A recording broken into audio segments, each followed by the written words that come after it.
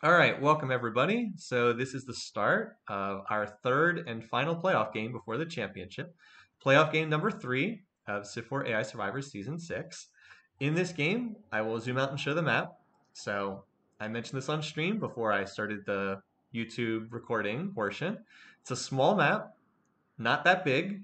3 liters in the north, 3 liters in the south. 3 liters in the north, all low piece weight.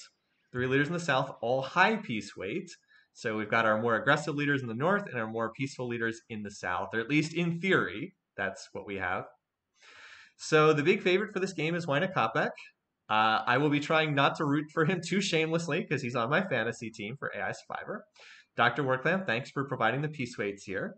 I will try not to root too shamelessly for him, but he is the favorite. He was picked by about 70% of our picking contest entries. As far as the runner-up, it was split pretty evenly between Mao and Augustus Caesar.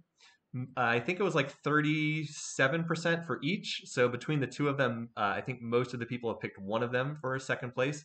And then first to die, the favorite was Alex, but not by a huge margin. We didn't have a big favorite for first to die in this. All right, so let's go ahead and get started and see what this game has in store for us. One of the things we know going into the game is Wina Kopeck is guaranteed to found a religion if he wants, which I'm sure he does. That's because no other leader in this game starts with meditation, or not meditation. Nobody else starts with mysticism. So he will found the first religion. The question is just where does he want to send it? And the other thing is the other leaders, again, will watch where they send their settlers. It is where the archer is in the screenshot. So Alex moving east, Mal moving northwest, Wina Kopeck moving south, Augustus moving northwest, Churchill moving northeast. That's good for Augustus, that Churchill's not heading in his direction. Sitting Bull heading west. All right, so let's see. Alex has founded a very close city. Interesting. Unfortunately for him, this is not a great spot. It doesn't really have anything. I guess it's fine once he gets animal husbandry, but it might take him a little while to get there. Um, he's doing the build the settler at size 1 thing that the AI likes to do. Too bad he's not imperialistic. He could actually build the settler relatively fast if he was working the marble. So not terrible, but not great. Not terrible, not great. Very low commerce potential. There's no rivers here, and it's mostly all hills. Anyway, so Wina Kopeck also is founded early, but this is definitely a better spot. So he's locking down the central floodplains region here. These two cities will have a river connection for the trade route, even without sailing tech or fishing tech or whatever it is. He just needs the borders to expand at the capital and then the borders to expand at the second city, which they will because it's going to be a holy city. Let's see. He has multiple floodplains for food. He's going to have pigs. Also going to have ivory for another happiness point. That's a very strong second city. About the only weakness of these two cities is not especially high production. I guess there's some hill tiles for production, but we'll need to go mining to get any kind of realistic production out of these cities. All right, Mao is also placed his second city. No food in the first ring, so he's going to need to expand borders. If Mao is slow to research mysticism, this is a bad city. But once he pops the borders, it becomes a good city. It's just slow starting until it gets the ivory and the pigs in range. All right, so we still got the southern leaders yet to settle. See where they're going. So Sitting Bull has put down poverty point. And I wouldn't say this is a great second city. I was thinking that when I picked him, I was thinking he might go into like the floodplains region or something like that. He's narrowly missed a lot of resources. I guess if his borders expand, he has furs and the deer tile, but I wouldn't say that's very good. You can't say it's the real poverty point because there are green tiles here. There is a food bonus, even if tundra deer is a pretty weak food bonus, but could have done better for sure. Going for that gold resource would have been better too. Oh well. And Churchill is not settled yet, and why is Augustus not settled? What is he doing? Is he just wandering around with this settler? What is he doing with this? He did connect a workboat immediately though.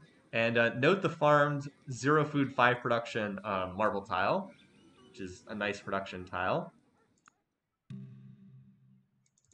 But like that allows him to do this. Build that workboat super fast. Again, it's a nice start for Augustus. The question is not his capital. It's what does he do after his capital was more my concern for him. All right, so Churchill has founded a pretty good spot. Locks down early copper. Makes him less likely to be first to die with protective and early copper. He's got floodplains for food. If he pops the borders, he's got a dry corn. Not bad. Like, not an amazing city, but not bad by any means. He also did not settle right on all of these leaders. None of them have settled right on top of each other. Like Churchill went north. There was a little more space over here. Augustus didn't drop a city like on this tile, or like in theory you could drop a city there. And Augustus is still figuring out where the heck he's going to settle. So yeah, why is it taking him this long to settle? Okay, he settles on the stone.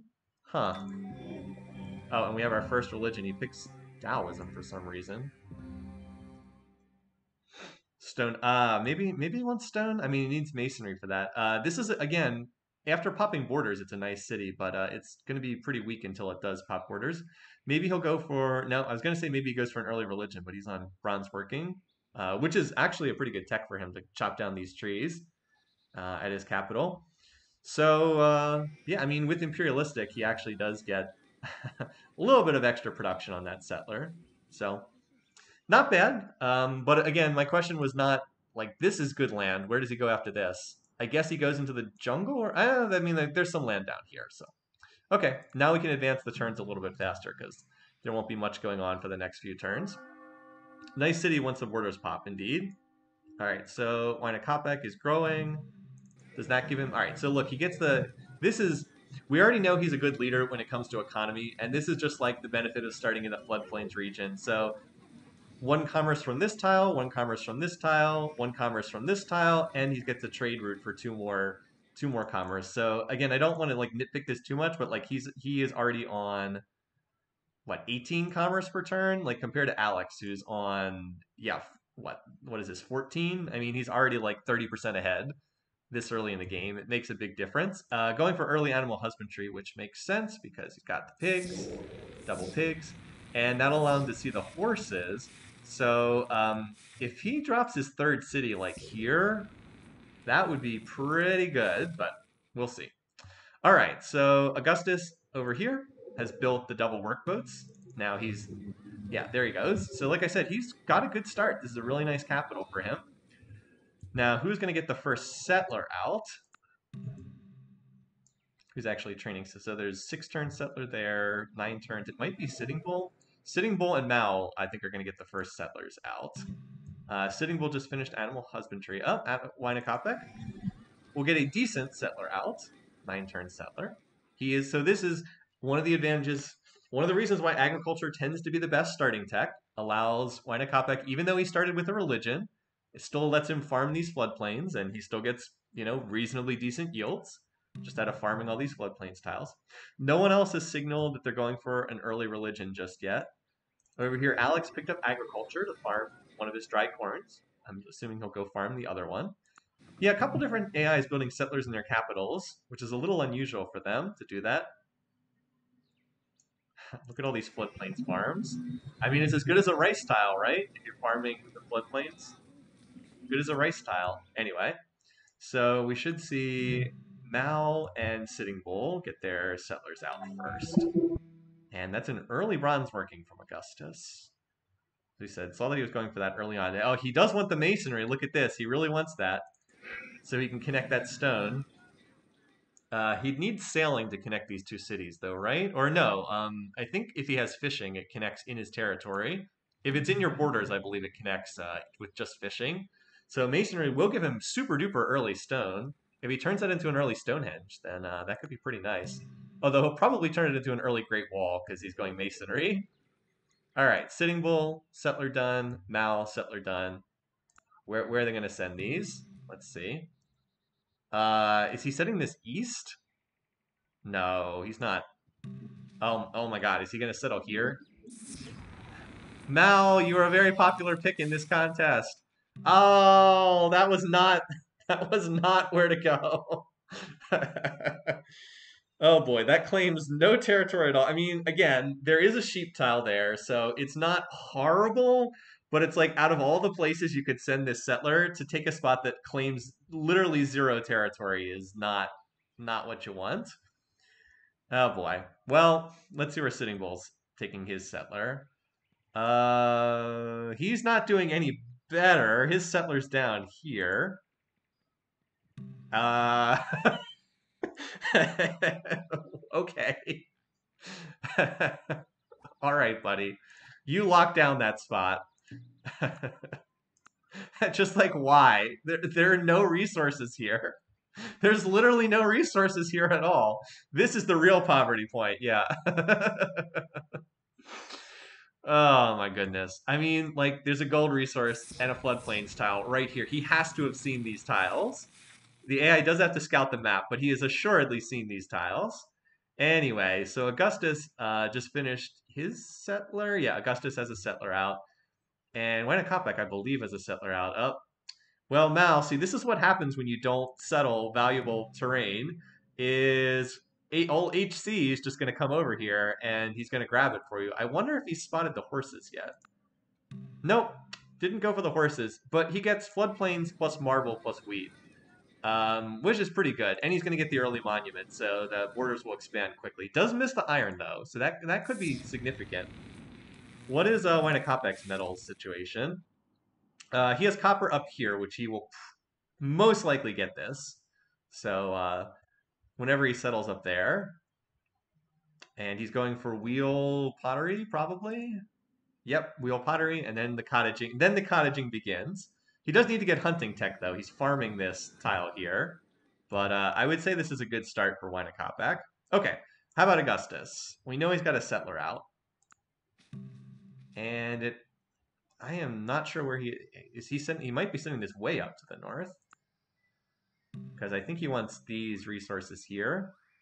I mean, this is a long way. Okay, well, he just knocked out his 5-turn Great Wall or whatever. Has very good odds to get Stonehenge if he researches mysticism. Oh boy, what is this? What is this city? It can't grow because it's too unhealthy, and he won't be able to do anything with it until he gets iron working. Oh boy, this is literally just a drain on the economy. Like, this city contributes nothing and just adds maintenance costs. Yikes. This is a bad, bad spot for a third city. Um, yeah, like I said, that contributes absolutely nothing.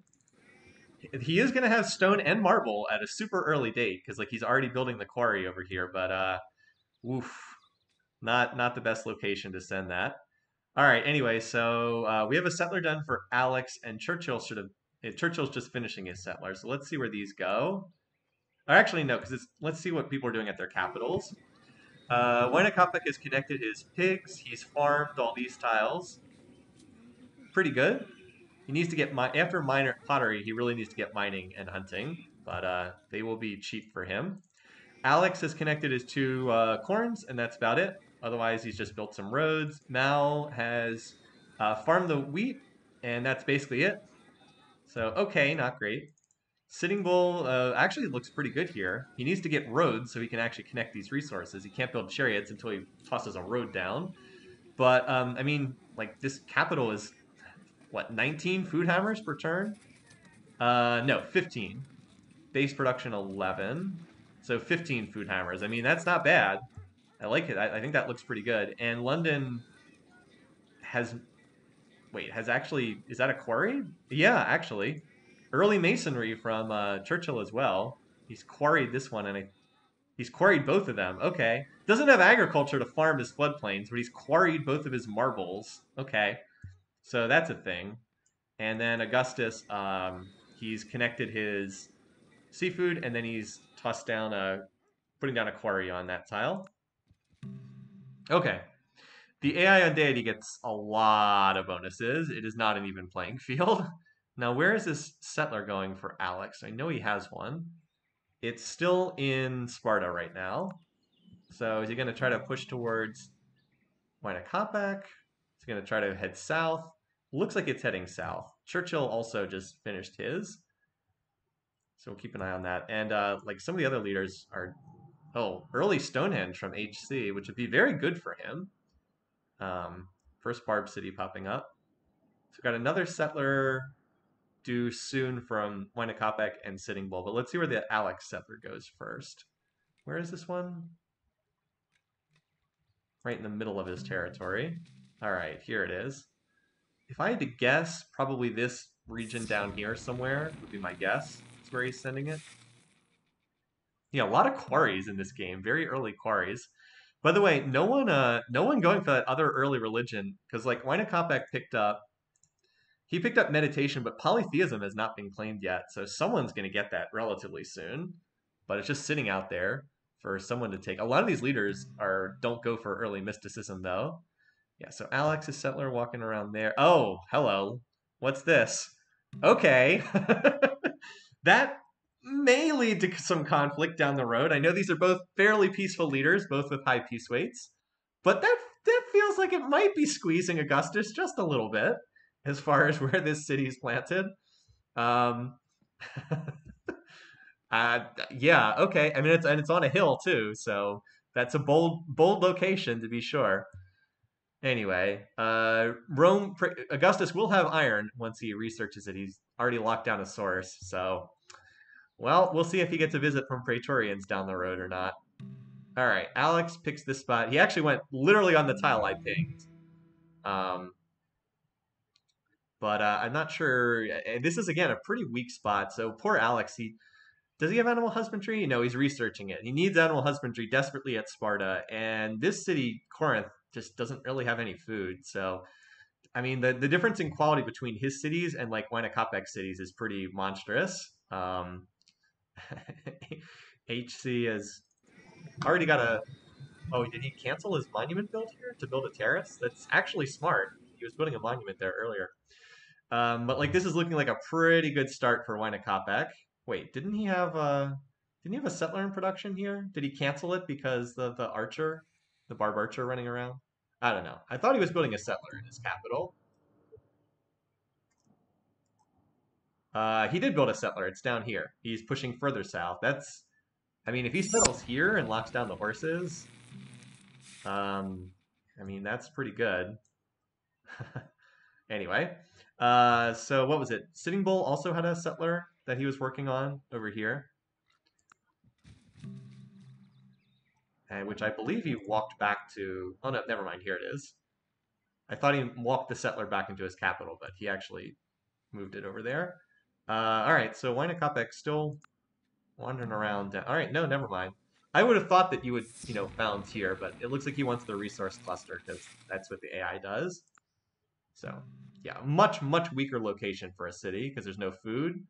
But if he expands borders, then he'll get some food there from the floodplains. Certainly is locking down a pretty good share of the map thus far. Anyway, so there is still Mal does have a settler in production. Alex is another one in production. Sitting Bull founded on the tile we expected him to. I like Sitting Bull's opening aside from the real poverty point down there. And he's actually has double settlers in production. Once he connects the gold, that'll help his economy a good bit. And he's on pottery, so he'll be able to build cottages. Augustus, after his early good start, Kume has just really screwed him over so badly. And now he's building a settler 90 turns.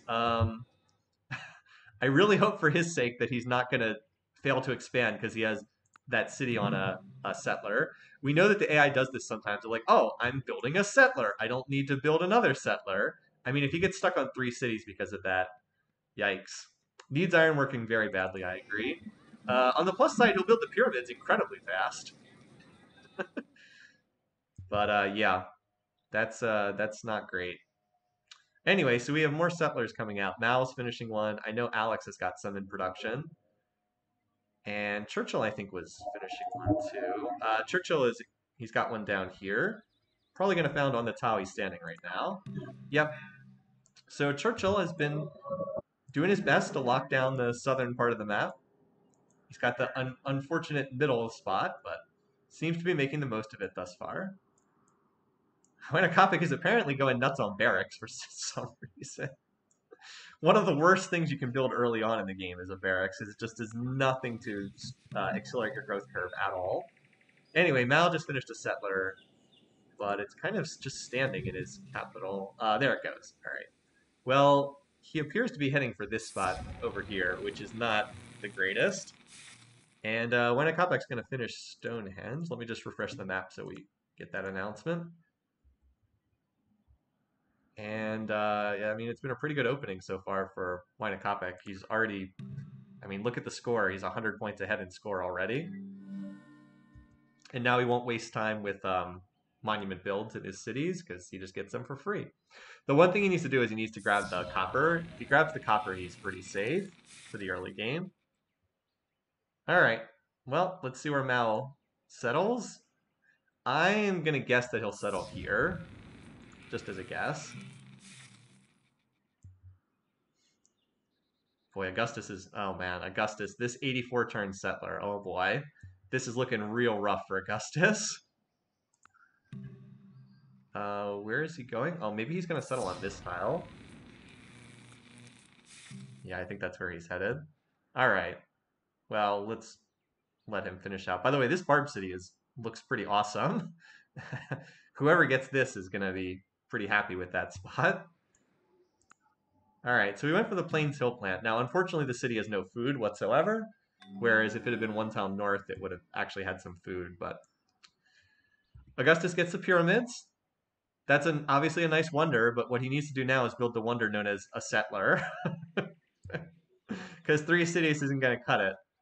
Anyway, who else has something out here? So Sitting Bull has a settler right here, right next to this Quechua. And Alex also has a settler over here. So that city, oh man, Alex's cities just suck. I don't know what else to say. Like Sparta is his second best city, and it's not a very good one.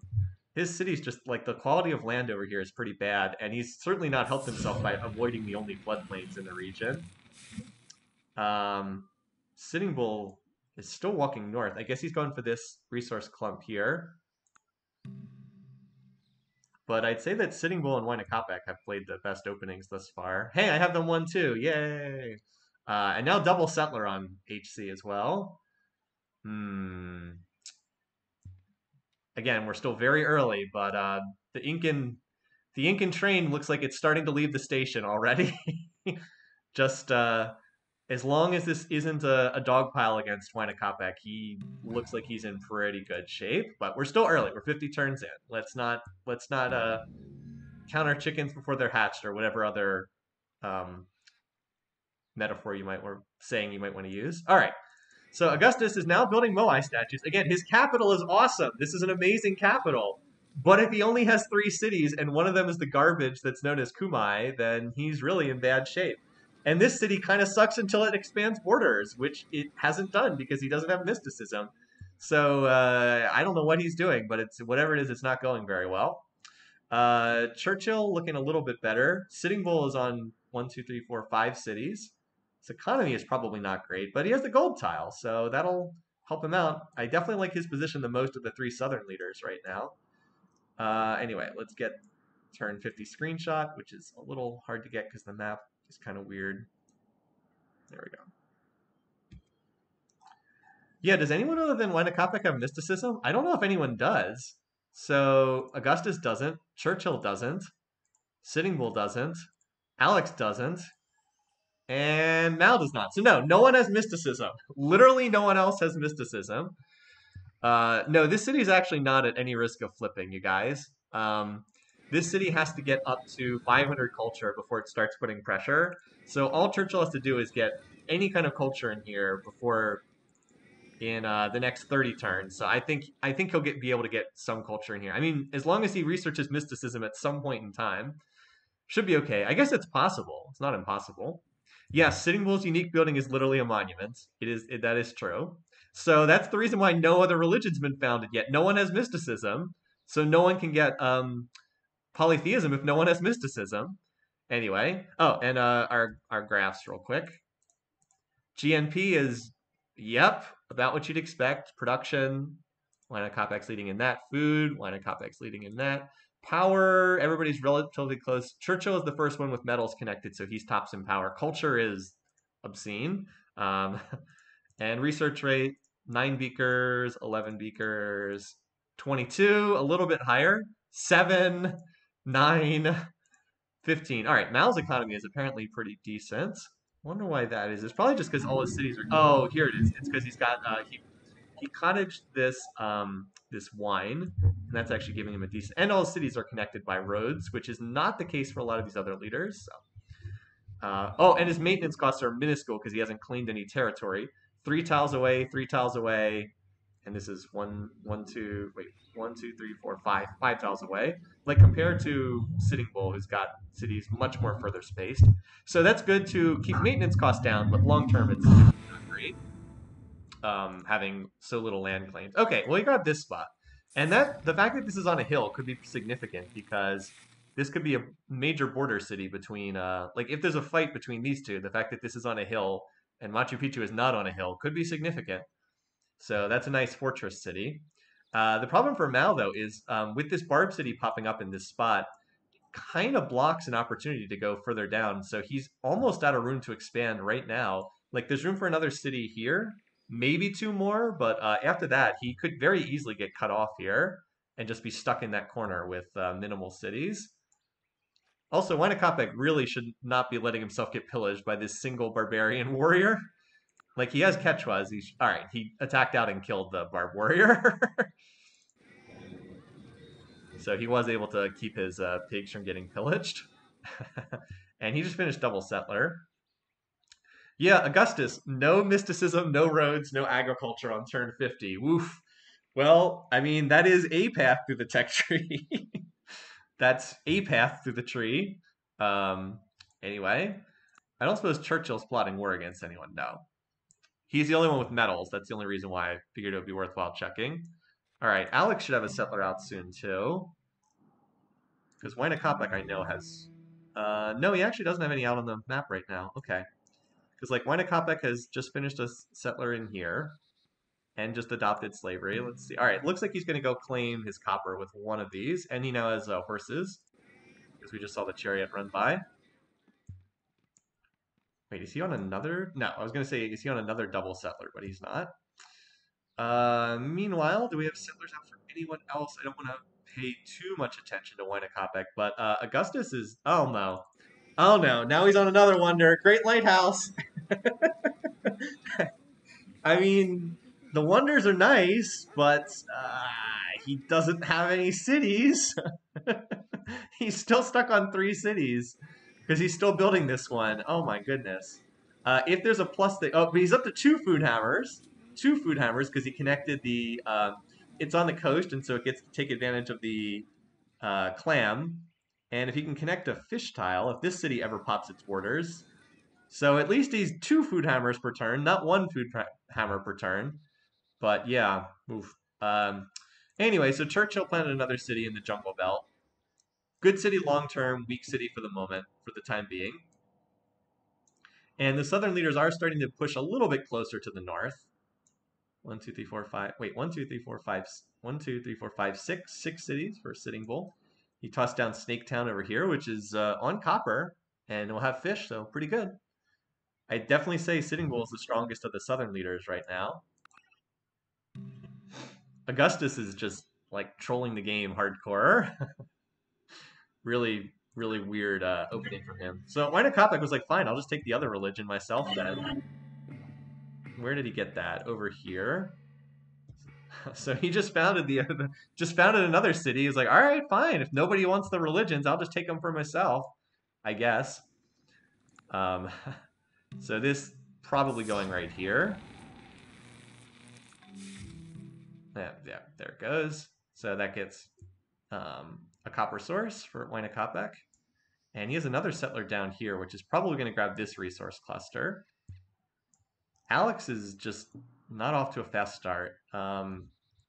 Alex is still on bronze working. Yeah, he won't declare war until he has iron working, because he won't have metals until he has... I guess maybe he'll settle this spot and get copper, but it's certainly not a fast opening from him, and his economy is kind of terrible.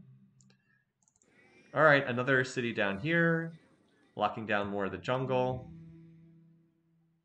Building Taoist missionaries and monasteries, huh? Interesting. I guess he's going to spread around his religion. What's Augustus doing? Well, he's still doing Augustus things. Sitting Bull is expanding, still looking pretty sharp. And Churchill is also You know, Churchill, he's got a settler out here too. Since Churchill actually has metals connected, he might be able to smack some of these barb cities. There's a great spy, probably the least valuable early great person to get. Alex says, yeah, no happiness resources? No, he does not. That's true. What's his luxury situation?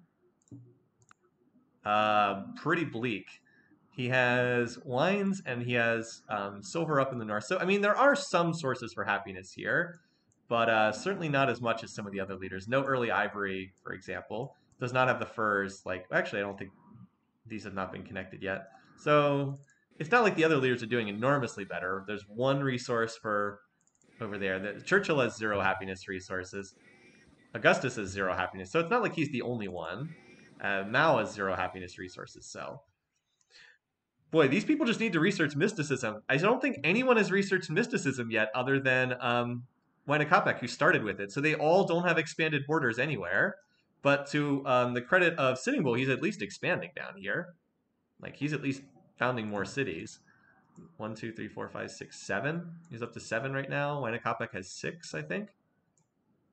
1, 2, 3, 4. Yeah, has 6 right now. Is building Temple of Artemis, but it looks like he's actually going to finish that reasonably fast because he has marble connected. All right, yep, Great Lighthouse done. So that's also significant. Mao has picked up the minority religion of Wynakopek. So they are not in the same religion. Not surprising given that Machu Picchu is right there. Yeah, this is actually a fairly, with Industrious and Marble, this is not really a very expensive wonder at all. And the deity cost discounts. Because he gets 30 production per turn into this. That's a 10-turn build. Makes it much more reasonable to build that. Anyway, Augustus is ongoing. Oh, he's finally building a settler, you guys. He's finally building a settler. Holy cow. Better late than never. But it feels like he may have just trolled his game too hard. And Mao has also gotten another city here, where there are a lot of warriors outside the city of Illinois. This would be huge for Mao if he gets this city. Be huge if he's able to snipe that. Oh man, Churchill, are you gonna try to box in Augustus that much more? Looks like Wynakopek has his metals connected now. Where is this Churchill settler? Oh man, oh, what is Churchill doing? He is really being aggressive with this settler.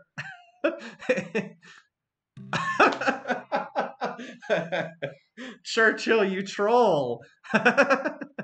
Although I would be concerned for him because this city's going to pop borders in 4 turns. This is a pretty legit flip risk now because this city is going to be swallowed up and Nottingham could be in trouble too.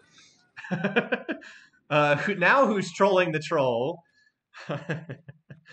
Anyway, this is a very weird opening for Churchill.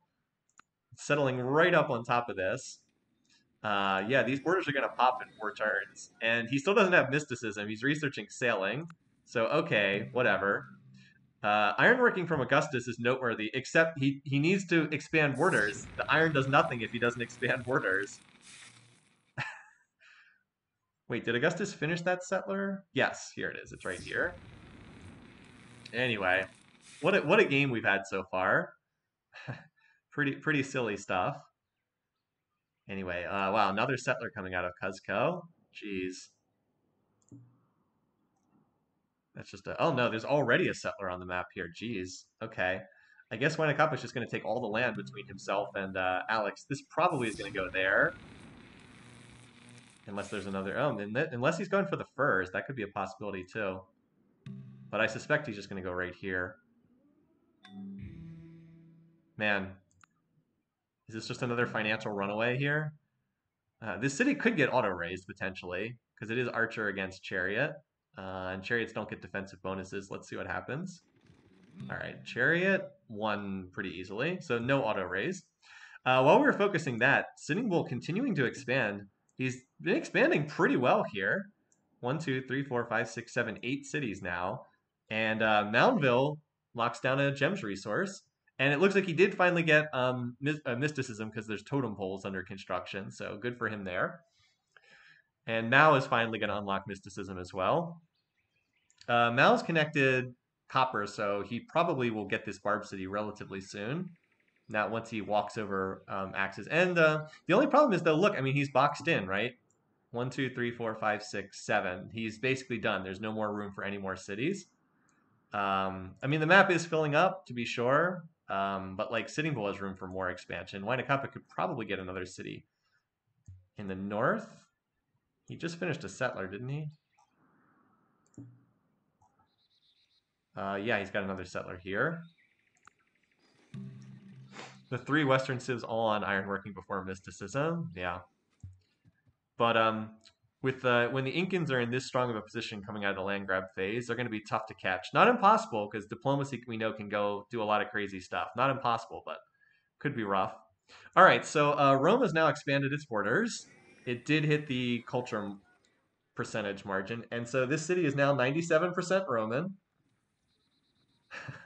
So now there really is a flip risk here for these cities. 4% chance of revolt per turn, and I guess this one hasn't. I guess we have to wait one more turn for it to pop up. Why does this not have a revolt chance? Is it because there's 3 defenders in there? I don't get it. This. Oh wait, does this not actually put culture on that? No, it does put culture on that tile. I don't understand then. Well, we should probably check to see if anyone is plotting war. So Wainakapak is apparently. Sitting Bull is not. Mao is not. Churchill is. And Alex is. No. He doesn't have metals connected, so no. Augustus, I would not expect to be. All right, so let's see who. Let's look at the diplomatic situation. So Wainakapak does not like Sitting Bull. That's his least favorite target. I wonder if that's who he's. I guess we'll see if he chooses to go after someone. The other one was Churchill, and he's just cautious with everybody, so who the heck knows. But if Churchill's plotting war, the most likely target's Augustus, because they have all this border tension. Augustus did finally put down another city, you guys. So Wainakapak would probably be better off just looking to snowball as tech lead as opposed to attacking someone. But who knows? I guess he does have some border tension with Mao over here, but this would not be an easy city to capture. Anyway, we'll see what happens. It's still early. Wainakapak should just like tech away, not try to get involved in early fighting. So it looks like Mao attacked this Barb city and killed one of the archers, and then lost a whole bunch of warriors. We'll see who makes a play on that spot. Alex has been able to get another city down here, Nasus. So he's been expanding to the south. 1, 2, 3, 4, 5, 6. He does not have mysticism, so no borders expanded anywhere. 16 turns, slowly limping to ironworking. Yeah, he's pretty far behind in tech, isn't he? Pretty far behind. And this is another settler for Wainakapak. Is he going to settle there? Oh, boy. Poking the bear, that is Alex.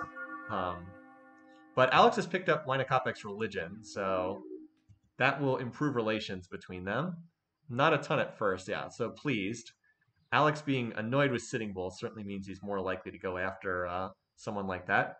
But Wainakapak's already on mathematics.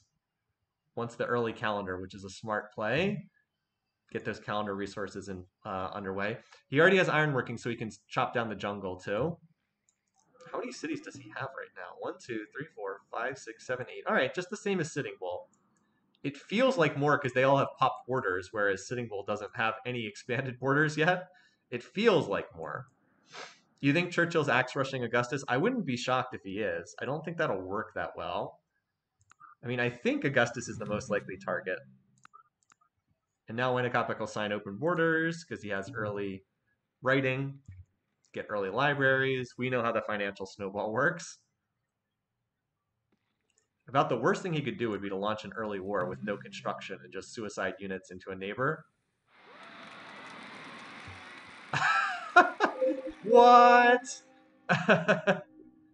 Okay, 2 huge things happening there. Number 1, Nottingham liberated to Rome. Number 2, Mao converted to Waina's religion. So now all 3 northern leaders are all sporting Taoism. That's a big pickup for Augustus. He was looking pretty dead in the water, but another city drops Churchill to last place in score. So Mao is now pleased with Wanakopik. Again, we know these leaders can declare war at pleased, but um, they're all pleased with one another now. They can all attack each other, but they're certainly less likely to do so once they're all pleased. Oh, hello, here comes Wanakopik stack. It looks like his target is Sitting Bull. If I'm Yeah, it looks like Moundville is his target. Now, this city may be auto-raised. I don't know if it's ever hit size 2, which would be a bit of a shame for Wanakopik if he goes to the trouble of capturing this only to auto-raise it. Um, and City Bull's not really an AI leader you want to be fighting with, the protective, but it looks like that's what's going to be the case. Maybe the city is hit size 2. Oh, we have double war declarations on the same turn. Let's go, baby. Churchill, and now Churchill declares war. He just liberated the city, and then he declares war. Wow, what a troll game. Anyway, so we go straight to 2 wars from 0 to 2 on the same turn, and let's see what everybody's power situation is relative to one another. So Winnecopek's first in power. Augustus is 5th. Churchill's 2nd. Doesn't seem like a huge difference. The GNP bar graph or chart is starting to get pretty absurd. Production, oh boy. Feels like the Incans are pulling a little bit ahead, but Sitting Bull is not going to be an easy target. This is probably not who Winnecopek should have gone after. If he had just gone and smacked the Barb City instead, that would have been much better. He will get this city, but I think it's going to be auto-raised, so I don't think he's actually going to gain anything. And Churchill looks like he's just going to walk into Nottingham because it appears to be undefended. We'll keep an eye on both of these fights. Oh no, it was apparently it had hit size 2. That's a big deal. That's a big deal because that city has gems. And it also, again, the other thing it does is it blocks off Mao from anything to the west. Like it'll just be straight Incan territory all the way down here. Yeah, Augustus was able to hold. He looks like he whipped an archer in this city, which obviously won because it has 5 XP. Now, whether it can hold against this stack, I don't know. Kind of tough to hold territory when like Churchill can attack from this tile. Let's see. But Nottingham has walls in it now, and it's on a hill, so I don't know. And that's a Gorilla 2 archer, so that's going to be a very tough unit to crack. Um, and for the high peace weight leaders, this is not really what they want to be doing, is slamming units into each other. Sitting Bull on monotheism is noteworthy because no one has that religion yet. Yeah, no one has the monotheism religion because Winnecopek doesn't have it, and no one else has that. Well, the smartest thing Winnecopek could do would be to just sign peace right now and stop fighting this war, and then just go back to developing. I don't think he's going to do that, but that would be the smartest thing to do. Churchill built those walls, and now he's losing because of that. Boy, this guy's the worst enemy of Alex and Mao. I wonder if Winnecopek can get his buddies to come down here and help out against Sitting Bull. Mao is still focused on this Barb City. Alex is still sad. I mean, there's still room to settle over here. You know, if Augustus and Churchill, so like macro picture, if these two are tied up fighting one another, that does clear the way for Alex to grab these grab more cities in here. And look at this, he did pick up the copper on the northern coast. This city is absolute garbage, but it will get him copper and silver, so it's probably worth founding. I don't see Alex wanting to backstab Winnecopek. I guess he could, but it seems so much more likely that if Alex plunges into a war, he's going to hit someone on the southern side of the map. Like, he does not like Augustus. He does not like Sitting Bull. So, can declare war at pleased, but has other targets on the south side of the map he might want to go after more. Anyway, I wanted to continue to see if Churchill has any success here at Nottingham. Nope. Nope. Just suicided all his units into Augustus over there. Well, there's an incoming shrine for Winnecopek. Again, the smartest thing for him to do would be to just walk over here and take this Barb City. But let's see. He's probably going to head towards Sitting Bull, though. Decent stack. Like I said, probably won't make much progress until he has catapults because just hard to make progress again. Like Sitting Bull's protective, he's going to spam walls. He'll have protective archers. Hard to make too much progress. But like this city's not on a hill. This city's not on a hill. This city's not on a hill. The path is open to just go a conquering once catapults are in play. They won't be for a little while, but like they're coming at some point. So and there's the shrine. Before you guys ask, it has 9 cities, or Taoists thus far. So not a lot of spread yet. Again, Winnacupec really should just sign peace and take Bulger and take Illinois. That would again be by far the best play, but he is pushing on Snaketown instead, which doesn't have walls and is not especially well defended.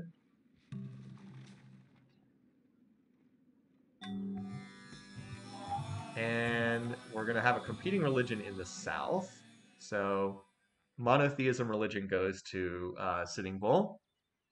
But like one of the things we should keep in mind is just look at the scorers right here. Winnacupec is so far ahead in score. It's pretty crazy.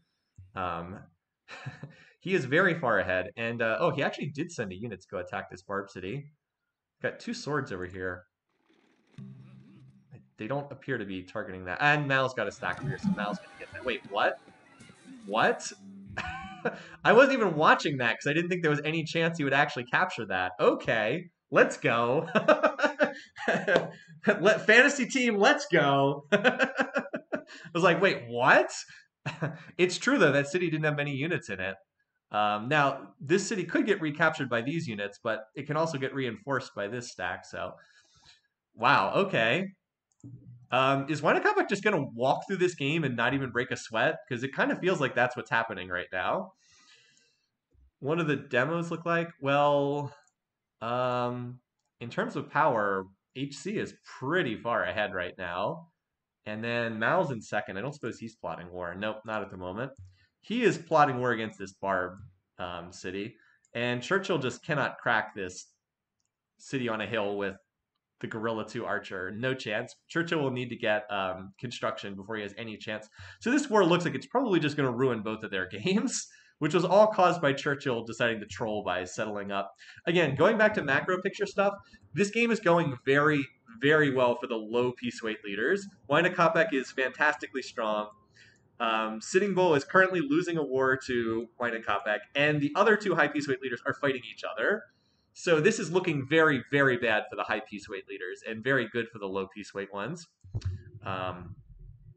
Anyway, let's see if this city gets taken back by Sitting Bull. I think Winnacupec will just reinforce it, though. Yeah, like he just reinforced it, and I am, again, continue to be shocked that Winnacupec is having this much success without catapults in play. So there's only 1 archer left here, so Mal should get this. Although, wait a minute. Winnacupec moves first in turn order, doesn't he? Yeah, he moves before Mao. It's Augustus, Churchill, Winnacupec, and then the 3 leaders. So he's got a random chariot here. If that chariot wins this battle, then Winnacupec will get this city too. Is that actually going to happen? Let's see. No. The spear attacked and didn't kill the archer, but the chariot didn't attack either. Huh, okay. So that Barb City is still sitting there with 1 archer in it, just like wide open to anyone capturing it.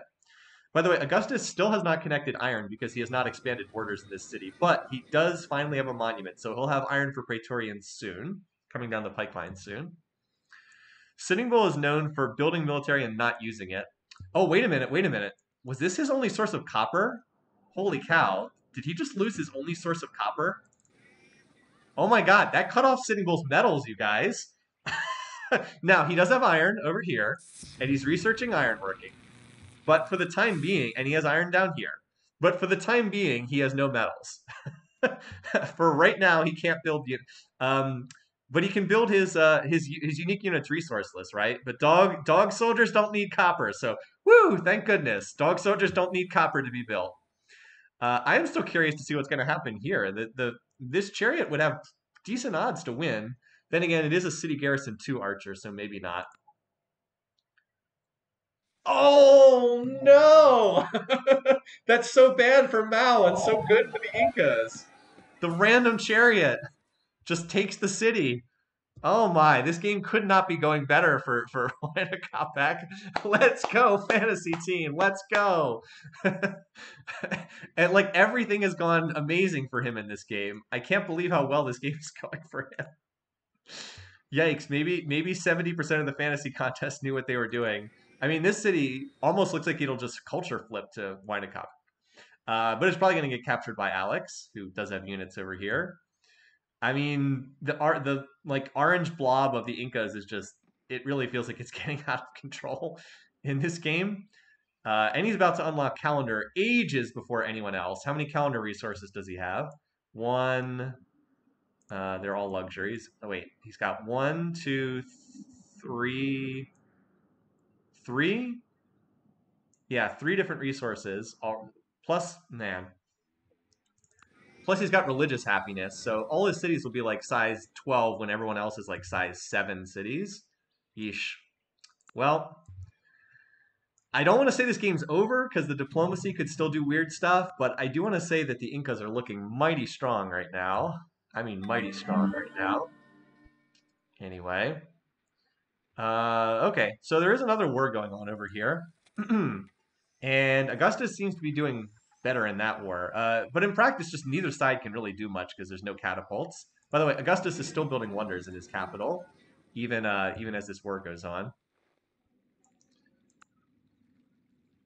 So I don't think Huayna can make more progress because he doesn't have catapults, and like you're not really going to crack dog soldiers and archers in cities behind walls. But I can't imagine he's too far off from catapults with the way his economy is rolling.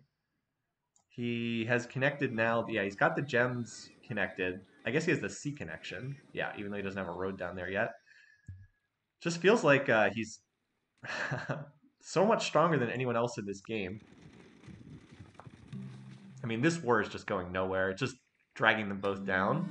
I know Augustus is second in score, but I really don't like his position because he hasn't expanded. Oh, and he just founded his own religion. Uh-oh. So he used his oracle to pick up a religion. Was it theology or code of laws he picked up? Code of laws.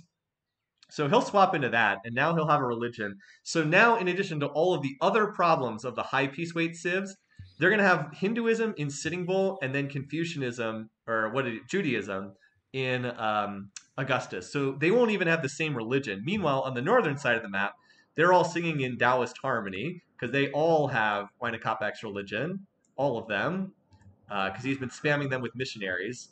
So yeah, it's just like these guys are all working in harmony, and it's the good leaders that can't get along. Pretty crazy. Is Alex plotting? Great question. He is. So he doesn't like Augustus and he doesn't like Sitting Bull. Again, he can plot it pleased, so he could be targeting Wayna Kopech, but it's less likely. Not impossible, but it's less likely.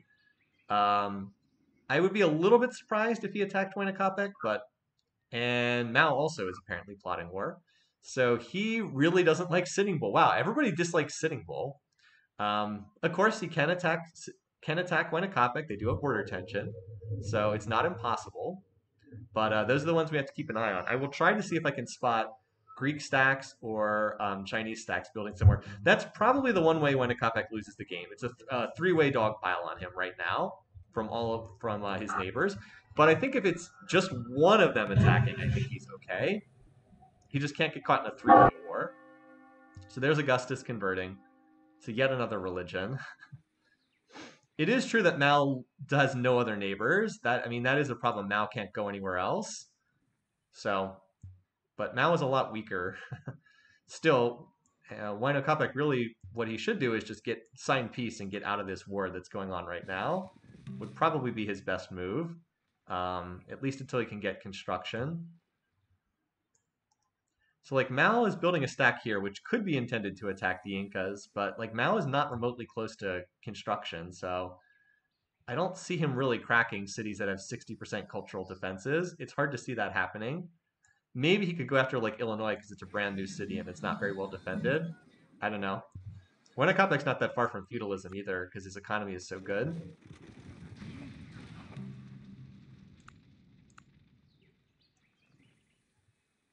So yeah, I mean what's the power situation like anyway?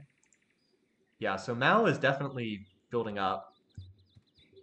That could be a really big moment in the game too. Who Mao goes after? If he goes after one of the if he goes after one of the southern civs, I'd say it's almost in the bag for Wynakopek if he chooses to go after one of the southern leaders. Alex, I can't see where he's forming his stack. He doesn't seem to. He seems to be very early in the plotting process. Doesn't really have an army ready to go yet. And of course, Rome is still at war with England, but that war seems to be a total stalemate. Yeah, so just kind of treading water right now, waiting for the other leaders in the game to make their move. Wow, that is a fairly large stack right there. Again, without catapult, it's hard to see it having too much success, but it is a big stack. What just happened there? Oh.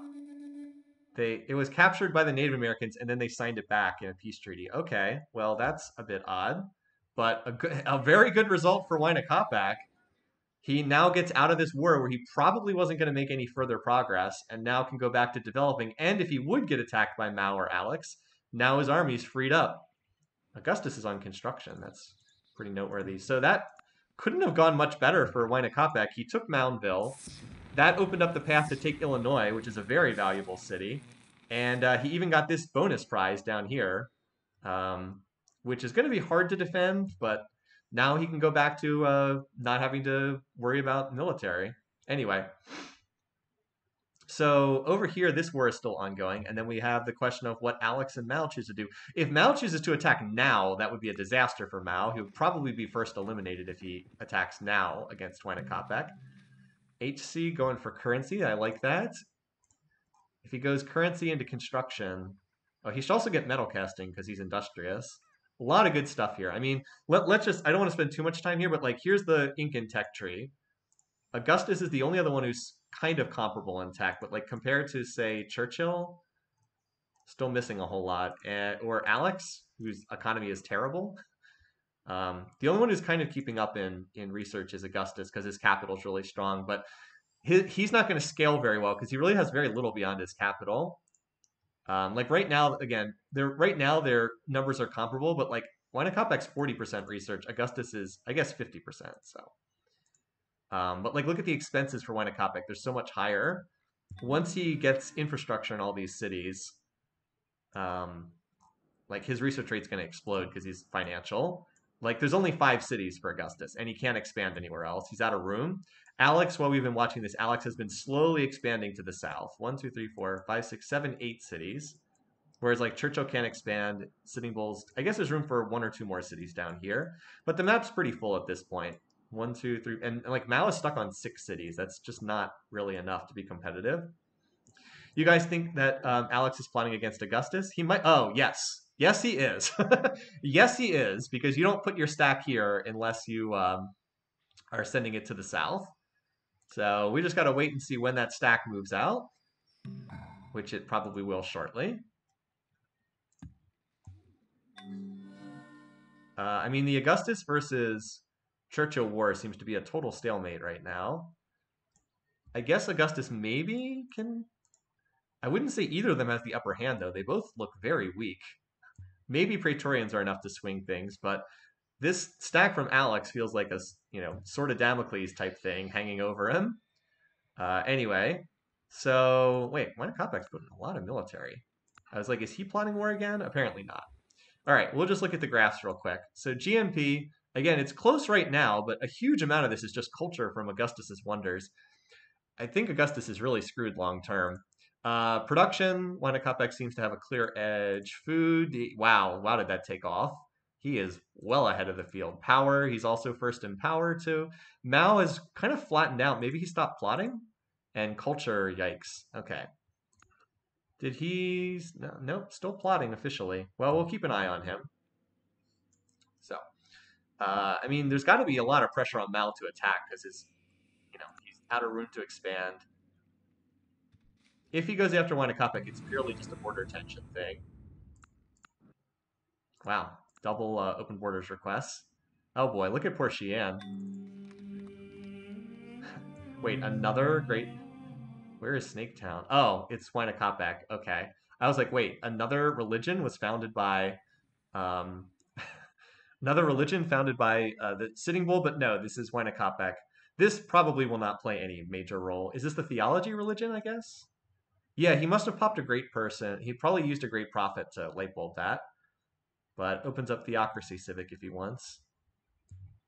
This city, I believe, is now, yeah, getting pressure, cultural pressure from from Machu Picchu, which is a culture monster. Pretty good stack here, but I wonder if by the time it attacks, like Winnacopek has maces and longbows. I mean, if Mao's going to attack, the longer he waits, the worse it is for him, because HC is only going to get stronger. So Churchill, adopting the religion of the civs up north, that will make those leaders like him more. Alex is still got his stack hanging out there. This war between Churchill and Augustus seems to be going absolutely nowhere. There's a Barb City down there that hasn't been captured yet. There's a Barb City right here as well. I'm a little surprised that we'll see if Winnacopek targets this. I think Sitting Bull and Winnacopek are targeting this Barb City right now. Oh, well, there it is. All right, Mao. I think the moment to do this was earlier in the game. This, well, all you have Mao, all of you who have Mao for second, I don't know about this. Winnacopek, sure looks a lot stronger to me. But we shall see. His stack is over here, so it's not exactly in position. I just said I didn't like Mao's position in this game. So the only real danger for Winnacopek now is if Alex comes slamming into him. Because like right now, Churchill's, I guess Sitting Bull could come back again, and he could be in a two-front war that way. So there is that possibility. And Sitting Bull is not going to like him because Sitting Bull, or Winnacopek did declare war on him. But there's the mausoleum, building Hagia Sophia as well. Like this stack will not succeed against this city. Has 60% defenses, even though it's not on a hill. Also, Winnacopek apparently does not give a you know what, because he's got workers just right here. Is that because there's no horses in Mao's territory? What's Mao's strategic resource situation? Yeah, no horses. No iron either. Ooh, that's a problem. No iron. He has copper, but the iron resource that was near his territory got taken by the immense culture of Machu Picchu. So no horses and no iron means he can't build anything other than axes, spears, and that's basically it. Just axes and spears. No swords. So that's kind of brutal. Yeah, I've been keeping an eye on the war between England and Rome, but it's not going anywhere until now that maybe with catapults it can go somewhere, but right now it doesn't feel like it. And I keep watching Alex's stack too. Oh, there it goes. Okay. Well, you guys ready for the kickoff of Alex's war? This may be the end of Augustus right here, because we know what's going to happen as soon as I hit next turn. This stack's charging over the border. I thought it was going to. All right, well, he still declared war. I think he got bounced by that stack. I think his stack got bounced, but that is going to allow a little bit more time for Augustus to get units. I don't think he has enough units to stop that stack incoming. This is war number 4. But it does allow a little bit more time. Still, two-front war for Augustus is not what he wants. Not at all. All right, do you want to see Mal's stack just commit suicide here? Because with no catapults, this ain't happening. Well, they just didn't even try, apparently.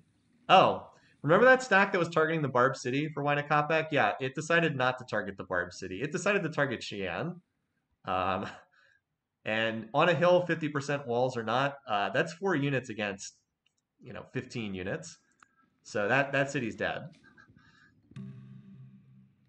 And now Mal's army is kind of strung out in Incan territory. This is not looking good for Mao at all. As the Hagia Sophia gets captured too. So the trade-off is the Native Americans were able to pick up that city. So Sitting Bull still looking like the second strongest in this game, but if Alex can get going, he could pretty easily take over as second strongest. So RIP all those Alex first to dies. I don't think Alex is going to be first to die. Not in this one. Wynakopek is closing in on double the score of the second highest AI.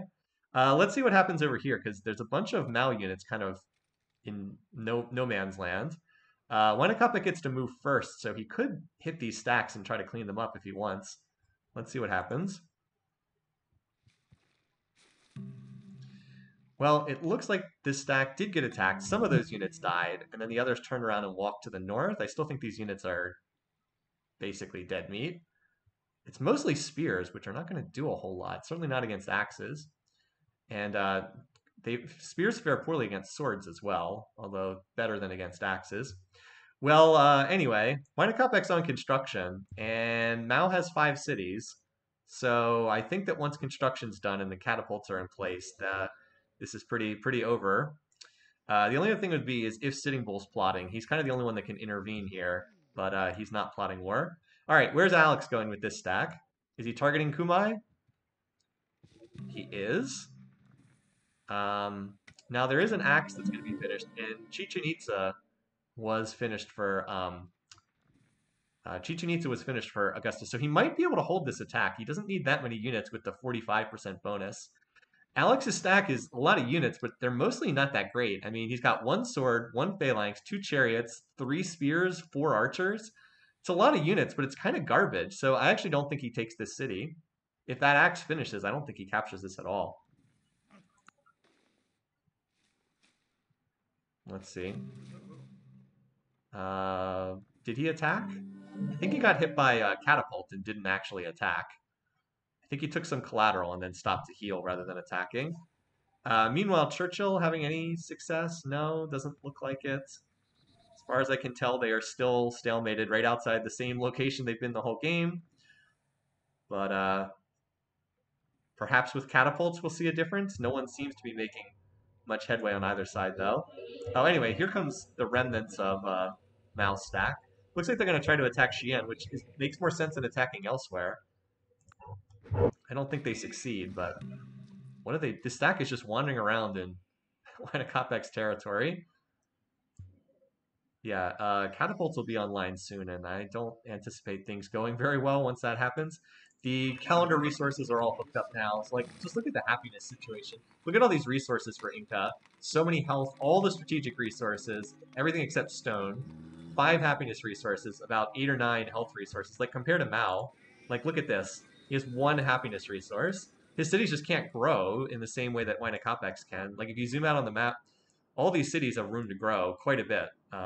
They've like just opened up a lot of happy room to grow, whereas like all the other civs are mostly at the happy cap already. Like 2 resources. That's why early 0 resources. Alex has 1. Like early calendar is really good for the AIs because it allows them to just grow, and it's really cheap for them to grow on deity. All right, has Alex attacked yet? He's still healing right now. But this is given enough time for Augustus to reinforce that city. So that city's not going to fall. Well, maybe if this stack joins in, Alex desperately needs to get to construction, but Alex's tech is not. Oh, he is going construction. 4 turns, 18 turns, 26 turns. He'll get there eventually. Still doesn't have mysticism, but whatever. Who needs mysticism, right? Mal just picked up a great general. So I'm not sure what happened there. This stack is still wandering around in Incan territory. Still wandering around in Incan territory. Units are getting awfully low. There's a City Raider 3 axe in there. Wynakopek is pushing a stack board, but it's not going to do anything until he gets Siege, which he's still a turn or 2 away from. Well, Alex killed more units than I thought. He didn't capture the city, but he did kill some of the units. Of course, he promoted some of them as well, but he killed some of them. Now, if he'd waited until this stack was here and they both attacked at the same time, he probably would have taken the city. Over here at Nottingham, again, just 75% on a hill, that's never happening. Not until Churchill gets catapults, which he does not have. Yeah, he will need construction. Boy, everybody's economy is garbage, except Wynakopek, and to a certain extent, Augustus has decent economy as well. Horseback riding is going to unlock elephants because he has ivory, of course. So that will give him an 8 strength unit to attack with. All right, so that stack finally got cleaned up. Almost made it back into Mal's territory, but did not.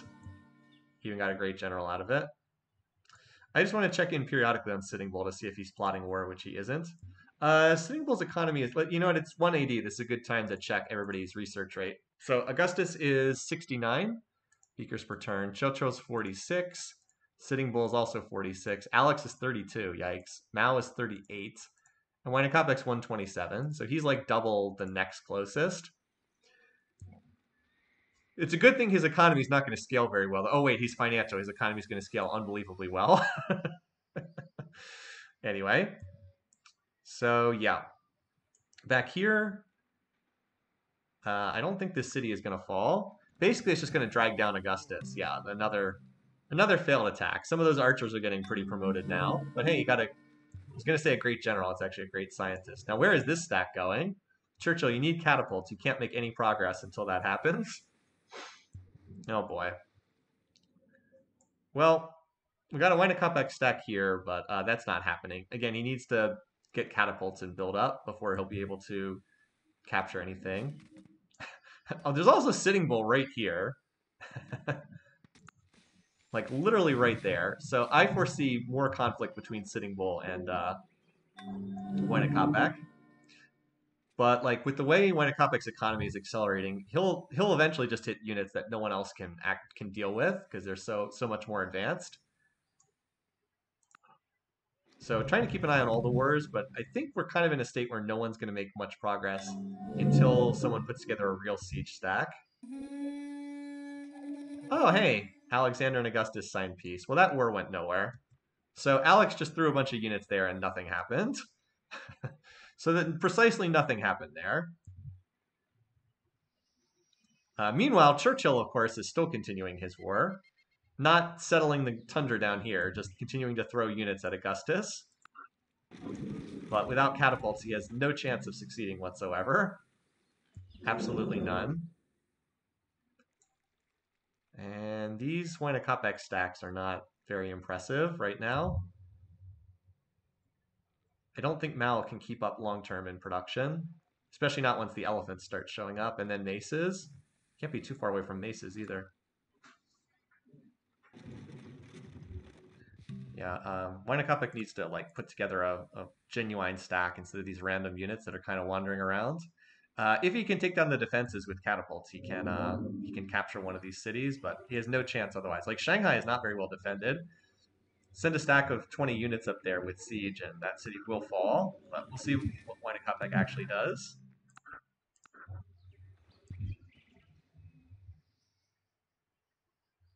So the ones who are back at peace are Alex, checking to see if he was plotting war. Sitting Bull, not plotting war. The others are all tied up in fighting right now. This is the makings of a decent stack over here in time. Actually, a lot of I was going to say a lot of Wynakopek cities aren't even building military right now. He is one of the leaders who will keep pushing infrastructure even while he's at war, which is both a strength and a weakness. Yeah, this conflict continues to go absolutely nowhere. Wynakopek has not really put together a good stack after the start of this conflict. He's kind of spinning his wheels here right now. There's a little Mao stack over here that we should probably just check to see what the power situation is. Yeah, I mean, Wynakopek's way ahead, but hasn't decisively run away just yet. He's also just, all right, well, changing up his civics. Well, theocracy plus vassalage, that's a lot of experience on his units. And getting metal casting for the extra production, the cheap forges. All right, that's a shrine for his minority religion, which already has 9 cities following it. His majority religion has 24. Holy cow. It's a lot of money. Anyway, we'll see how much longer this war goes on. Wynakopek didn't start this war, so he probably is not as eager to keep fighting. I can't believe how long the Augustus versus Churchill war has gone on. The two of them are just in such bad shape as a result of their endless war that no cities have changed hands. Just Nottingham being gifted over at the start of the conflict is it. So I'm keeping the camera over here because it seems like the only place where something might actually happen in this current round of fighting. That's a somewhat better stack, but still hasn't really put together like a real stack. I think it's because Wynakopik is unlocking so many buildings. He wants to keep churning out a lot of his buildings, like this city building the market. I think that's part of the reason why he's not pushing tempo more. And like then he'll probably stop to build the forges, so it keeps him from just rolling over Mao. But I mean, again, like Mao is just now looking to get construction. Wynakopek's almost finished the classical era, and he has like half the medieval era. So we just want to keep checking in periodically on whether Alex or Sitting Bull are heading back to war. Like that's a better stack there. Oh, here we go. This looks like his first real attempt to go down here. Needs more units, but actually this is none of these units get defensive bonuses. Weirdly enough, but those catapults will be enough to start taking down the city's defenses. There's actually another stack up here. Anyway, Sitting Bull is in second place in score, not plotting war. He's pretty peaceful, even though he was attacked by where's Sitting Bull? Even though he's furious at Wynakopek, he's still not that likely to go to war. And Alex, he's back to plotting war again. Interestingly enough, I wonder if his war timer has run out with Augustus. So he really dislikes Augustus. He also hates Sitting Bull too. So he really dislikes those two leaders. He may still be in enforced peace with. Um, oh wow, that stack got cleaned up. That didn't happen. Looked like that siege might be starting, but Mao apparently was able to kill it because there were no axes in there. It was all mounted units. So he just attacked with a bunch of spears and cleaned that up. Still, Mao just doesn't have the same production capacity and he doesn't have the same research rate. So I feel like he's getting worn down over time. But there is some danger for Wynakopek in keeping this war going, in the sense that like he could get attacked by somebody else. It could be Alex, it could be Sitting Bull. Like there is a lot of border tension between Alex and Wynakopek as well. Oh, and by the way, yeah, these two are still at war, but nobody can make any progress in this. At least Churchill's about to get construction. Maybe then he'll be able to set up a proper siege. But it just feels like neither one is strong enough to defeat the other. Like this, now that this city has, it's on a hill. So like, remember how I said this was a really good fortress for Mao? Well, now it's a really good fortress for Wynakopek because it's on a hill and he's got longbows in it. And I just don't see, if it's properly defended, I just don't see that city ever getting captured. Plus, Wynakopek looks like he's finally put together a decent stack here.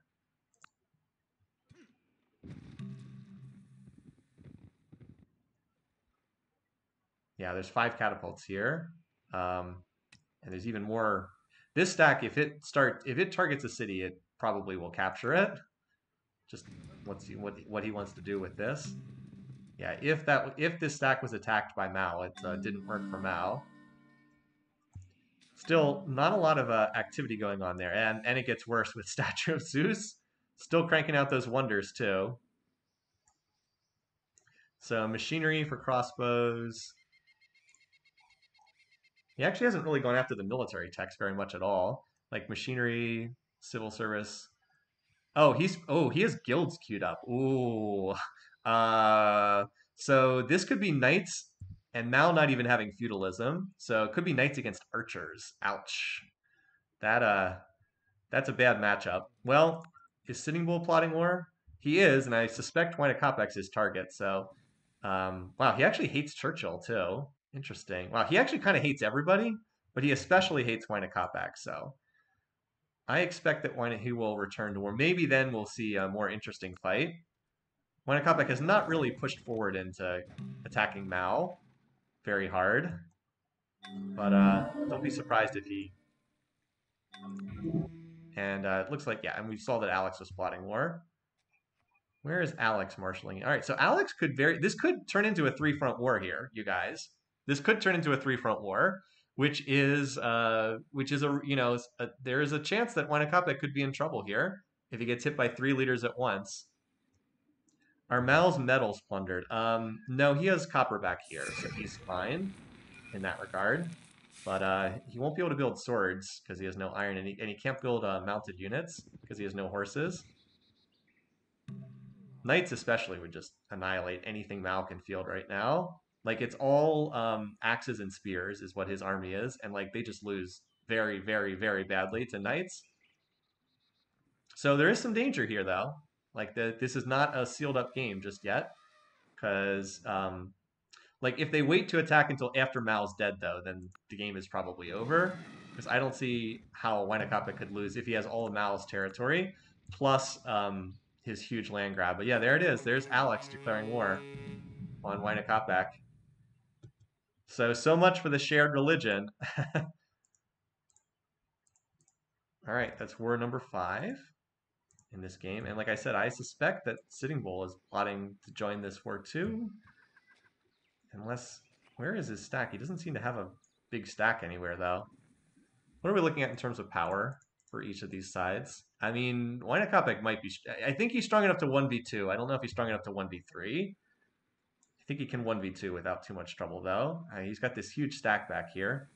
Knights, again, will slaughter anything that Alex can field. Alex at least does have swords. And he's going to have horse archers. Does he have horse archers? I think he has horse archers. No, he doesn't have horseback riding. Does have construction, though. Does Alex have ivory is the other question. He does not have ivory, so no war elephants. Knights will kind of destroy anything that either of these sides can field. But does Alex have catapults in this stack? He does not have catapults in this stack. But he does have a lot more units over here. So this city probably gets captured.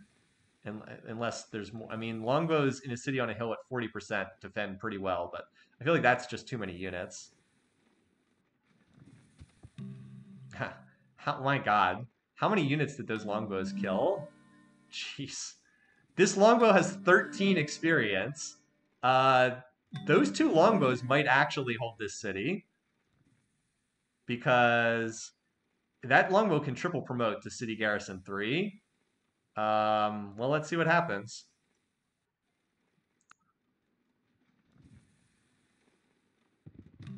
Yeah, wow.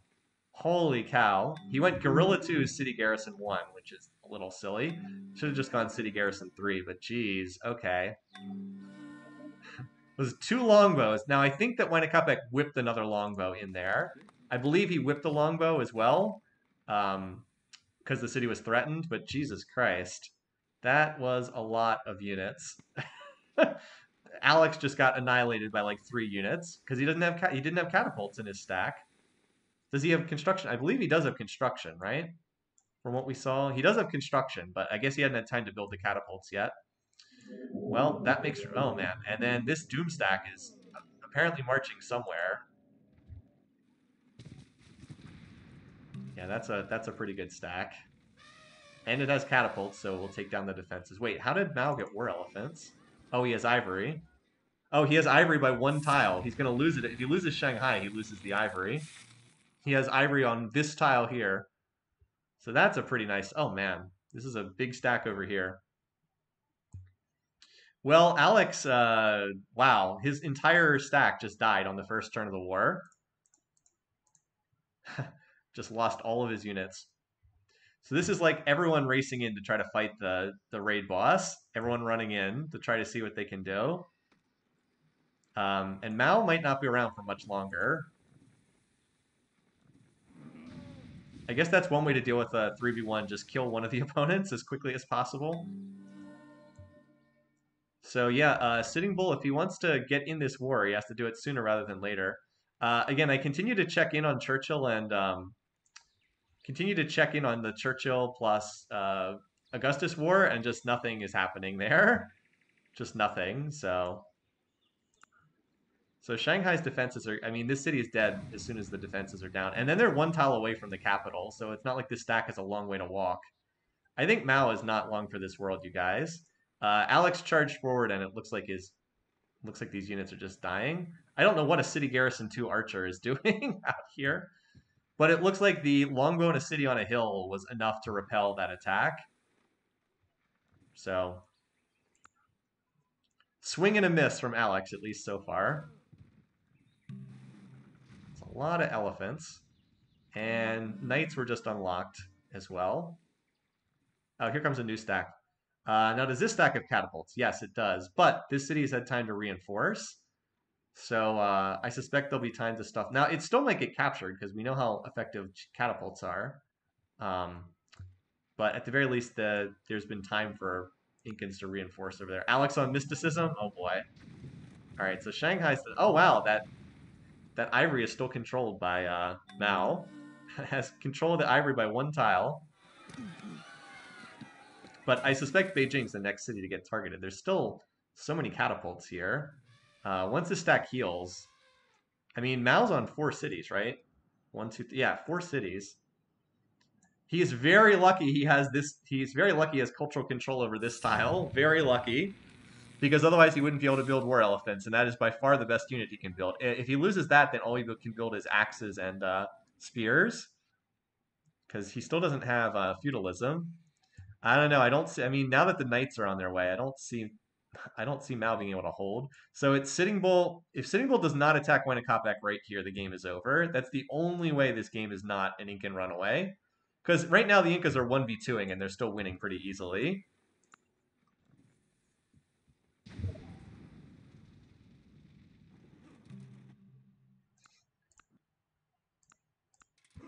And this war, again, is still ongoing.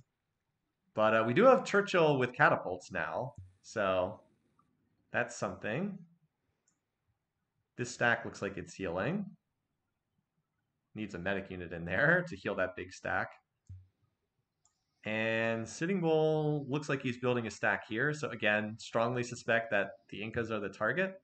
See if they can get peace with any of these other opponents before that happens.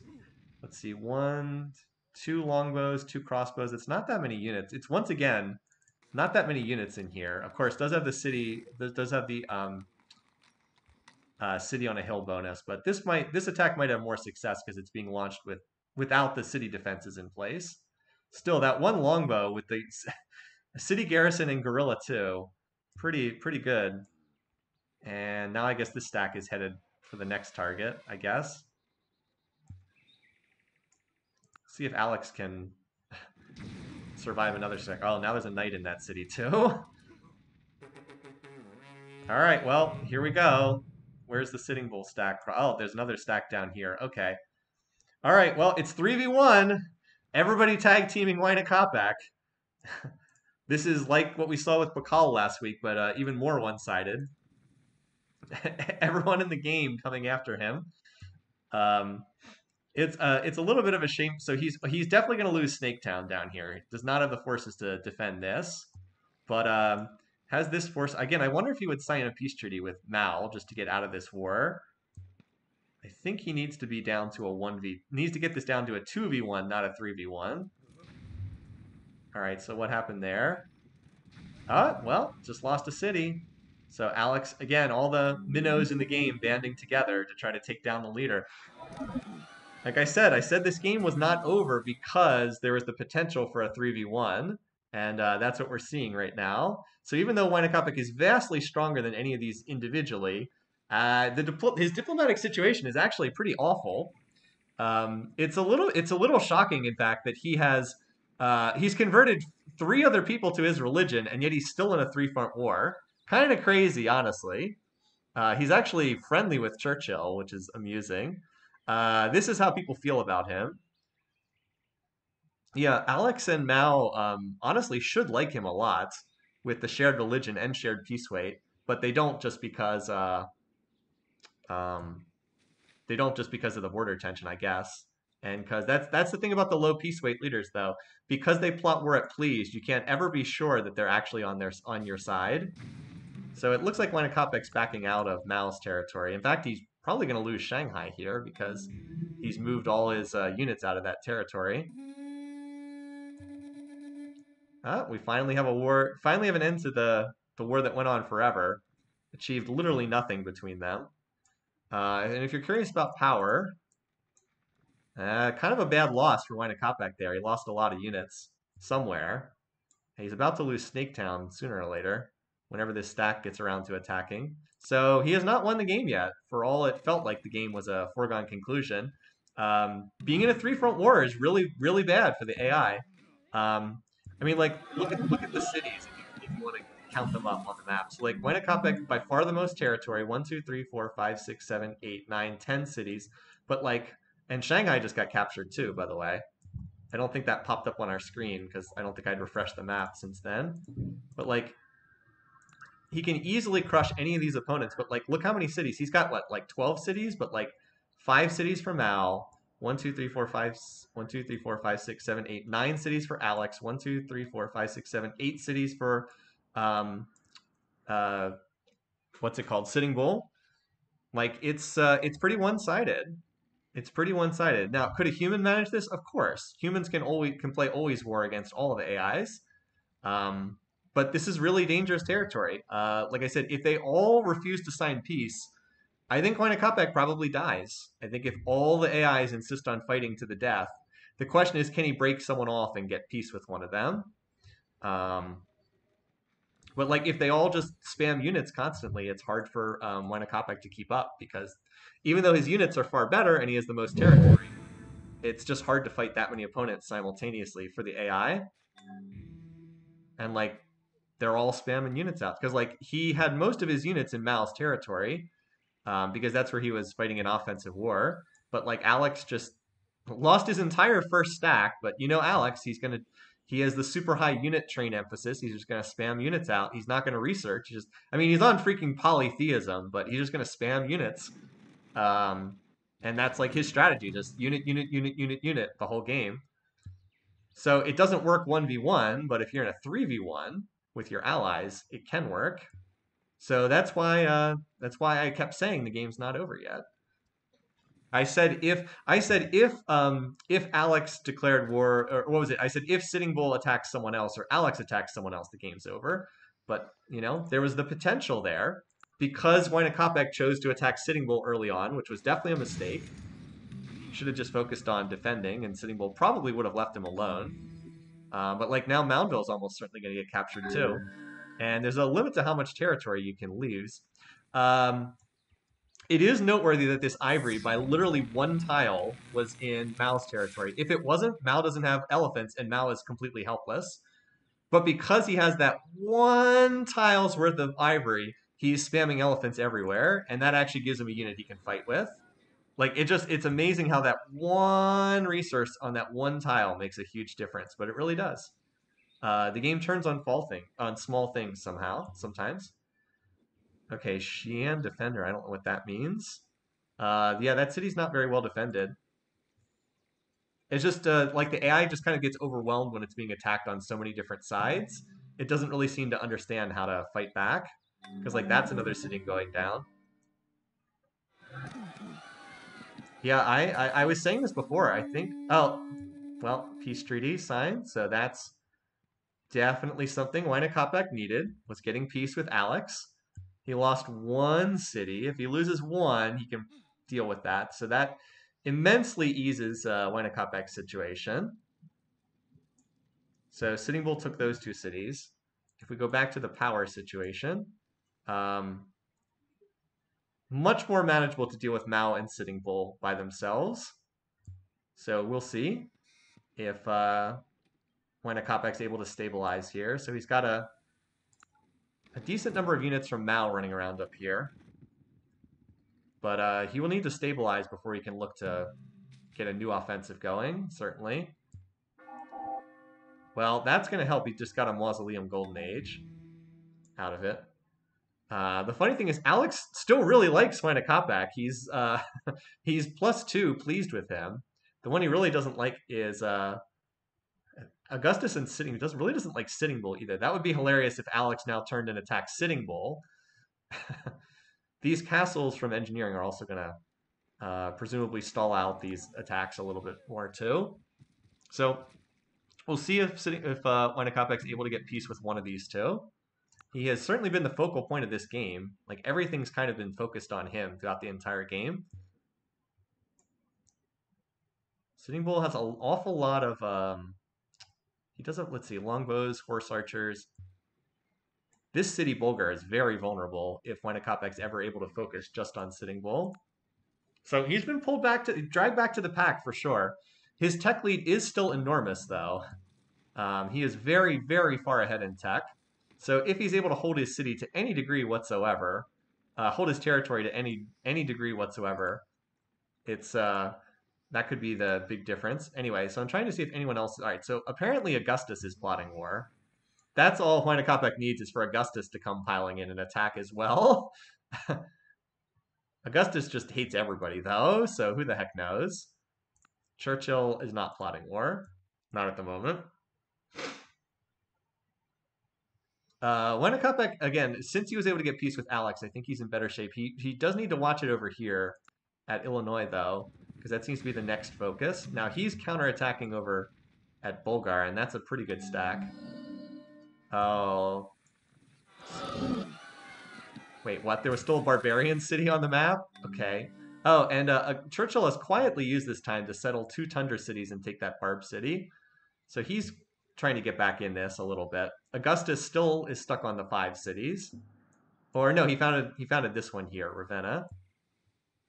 So right now the offensives are, there's one here, and then there's another Winnacopek stack, which is a bit larger over there.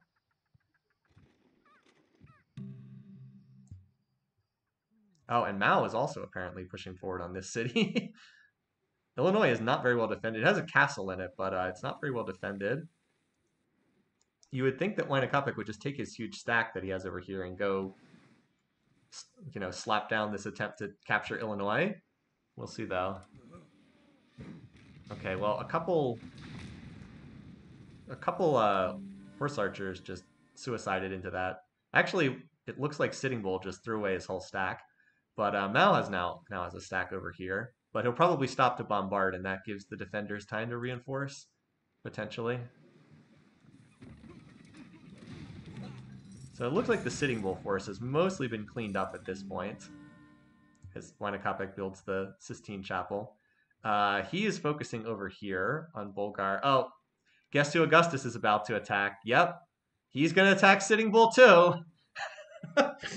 He's going to get attacked again. So if this takes place, Winnacopek will have been attacked by every leader in the game except Churchill. It's just incredible how far ahead he is, and like every leader is lemming themselves, like tossing themselves into him, to desperately trying to slow him down. But here's the thing: Alex is plotting war, and he can't be plotting war with Winnacopek because he's already in a war. He has enforced peace with Winnacopek, so he's about to attack someone, and it's probably Augustus, probably. Anyway, entertaining stuff to be sure. Hey, at least the game's not boring, right? At least the game's not boring. But it is kind of amazing that these, like Augustus running across the map to go attack the Incans. All of you who have the Incans are like, Jesus Christ, what does this guy have to do? He literally gets attacked by every leader in the game. Everyone except Churchill has attacked him now. So Sitting Bull's offensive seems to have just totally stalled out. At least for the moment. But Mao now has an offensive coming in. And again, it's all based on war elephants. I still am amused that this, like, Winnacopek, just pillage this tile, literally pillage this tile, and your war is 100 times easier. Anyway, so now these two stacks are right next to each other. Let's see if they actually clash. Well, there was a stack there.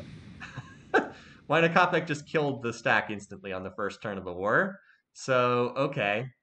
It did slow down his offensive at Bulgar, but he just killed that stack instantly. But I think Illinois is probably going to get captured by Mao's stack. Probably. Just too many threats to deal with at once for Winnacopek. So he really is like he's playing Always War. It's honestly incredible. If he had not been attacked like this, he would have just run over the game already. Like, the game is over if he just is fighting one opponent at a time. Like, Mao would have been dead by now, and then he's unstoppable. But it's just attack, attack, attack, attack. It's pretty crazy. It feels unfair. Like, I don't know if that's the right way to put it, but it feels unfair. Anyway, so he captures that former Barb City. And Moundville is extremely vulnerable to attack.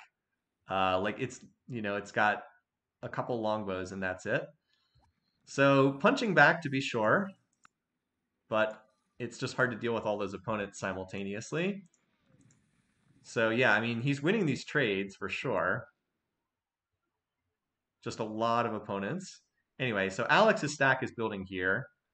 Again, I don't believe he can plot with Huayna because I believe he's still in enforced peace with him. And another Sitting Bull stack just got cleaned up. But Illinois, as I said, is probably going to get captured, probably, just because there's not that many defenders here. Then again, there's two pikes. I don't know, actually. Pikes will just annihilate the elephants. That is a terrible matchup for elephants. Maybe the catapults will do enough collateral, though, because pikes do have low base strength.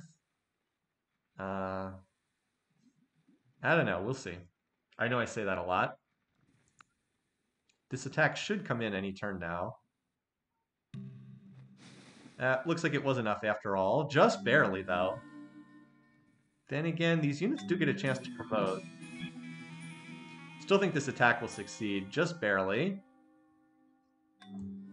It's a shame that, again, it's a shame for Huayna that I keep saying that one ivory tile. Without that ivory, Mao can't build any units that do squat. Anyway. So Alex, what is Alex doing with this stack? It's a gigantic stack. We know he's plotting war. Still hasn't made his move yet. So I suspect Illinois will probably get captured here. One crossbow can promote, but those longbows are at 9 XP, so the longbow and the pike don't get to promote. So that should probably be enough. Maybe if there's a whipped pike in here, it could hold out, but probably gets captured. Oh wow. So Moundville taken, and then a horse archer ran over here and reinforced. Wow, those are some beat up war elephants, but I don't think this city can hold any longer. So another city recaptured. Actually, this offensive is going very badly for Sitting Bull right now. He got the initial strike, but now his units are not faring very well against Huayna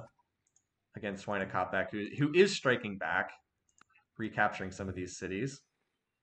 Can I zoom in on the Chinese ivory tile? Yep, I mean, it's just an elephant camp. Pretty normal. I'm surprised Mao hasn't tried to super peace. Like his civ is a wreck. He's got unhappiness from fighting brothers and sisters in the faith, whip unhappiness, war unhappiness. Remember, a statue of Zeus is over there on Huayna part. But I think Illinois is still gonna get captured here. Even though Huayna gets to move first and reinforce, I just don't think he has enough in here. Yeah. Just barely. 2 war elephants. Just barely took that city. That is a rather large stack right there on the part of the Incans. Rather large stack. So how close is Huayna to hitting the next generation of tech? We know he has knights. Researching Divine right now. So he's still a little ways away from rifling, but we'll see if he chooses to emphasize it. I am also still curious about when Alex is going to send his giant stack into battle.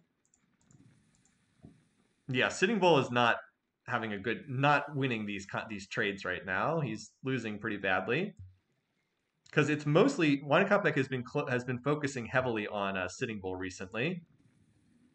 So like most of the Incan units have been heading south to fight, and they've been cleaning up Sitting Bull pretty badly.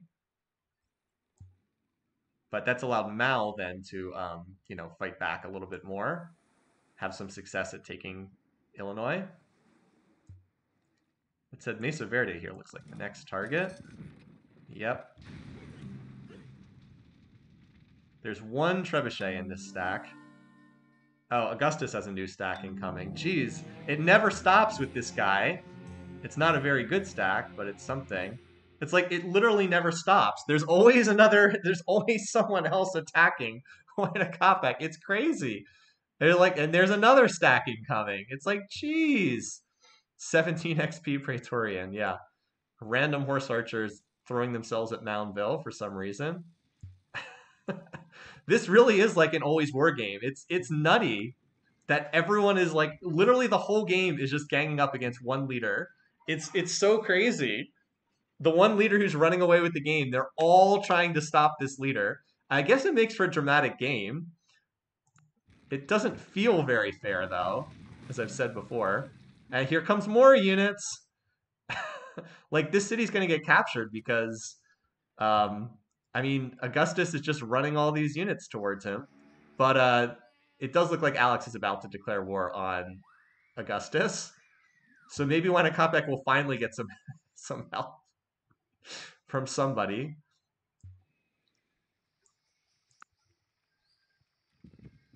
So yeah, Bulgar gets captured, but then in comes Alex.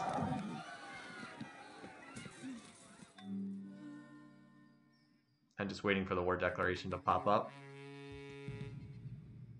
Yeah, Augustus, this was not the person you needed to go after. So that's 8 wars. It looks like my 11 wars might be a little low for this game.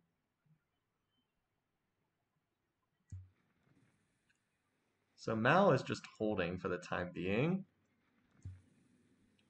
All right, so this city, Ravenna, has no shot whatsoever. Wait, where's the...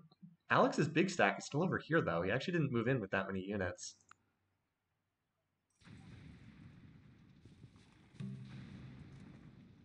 Oh, then now his stack moved. There it is. Oh, he's probably going to capture Bulgar, isn't he? Oh, well, look at that. Finally, Mao finally signed peace. But this is Mao pretty much signing his death now, because he gave back Illinois. He's trapped with 5 cities. Wynakopek is probably not likely to forget that Mao went after. Oh, actually, never mind. He's actually friendly with Mao. Okay, so he actually won't declare war on Mao, although Mao might come back for him. So suddenly things are slowly turning in Wynakopek's favor. Now he's just trapped in a 2-front war, and he actually has an ally in one of those conflicts. By the way, Churchill not plotting war. Again, don't be surprised if Mao goes back to war with Wynakopek down the road, but I just feel like he'll be so far behind. I mean, he's researching currency right now. I feel like Mao can never really keep up in tech with Wynakopek. Like, Bulgar's going to get hit by Alex's army. Yep, no surprise there. It's completely engulfed in Incan culture. So Augustus has and then I wouldn't be surprised if Alex kills this stack too, because he can see it. And then there's a siege going on at Mesa Verde.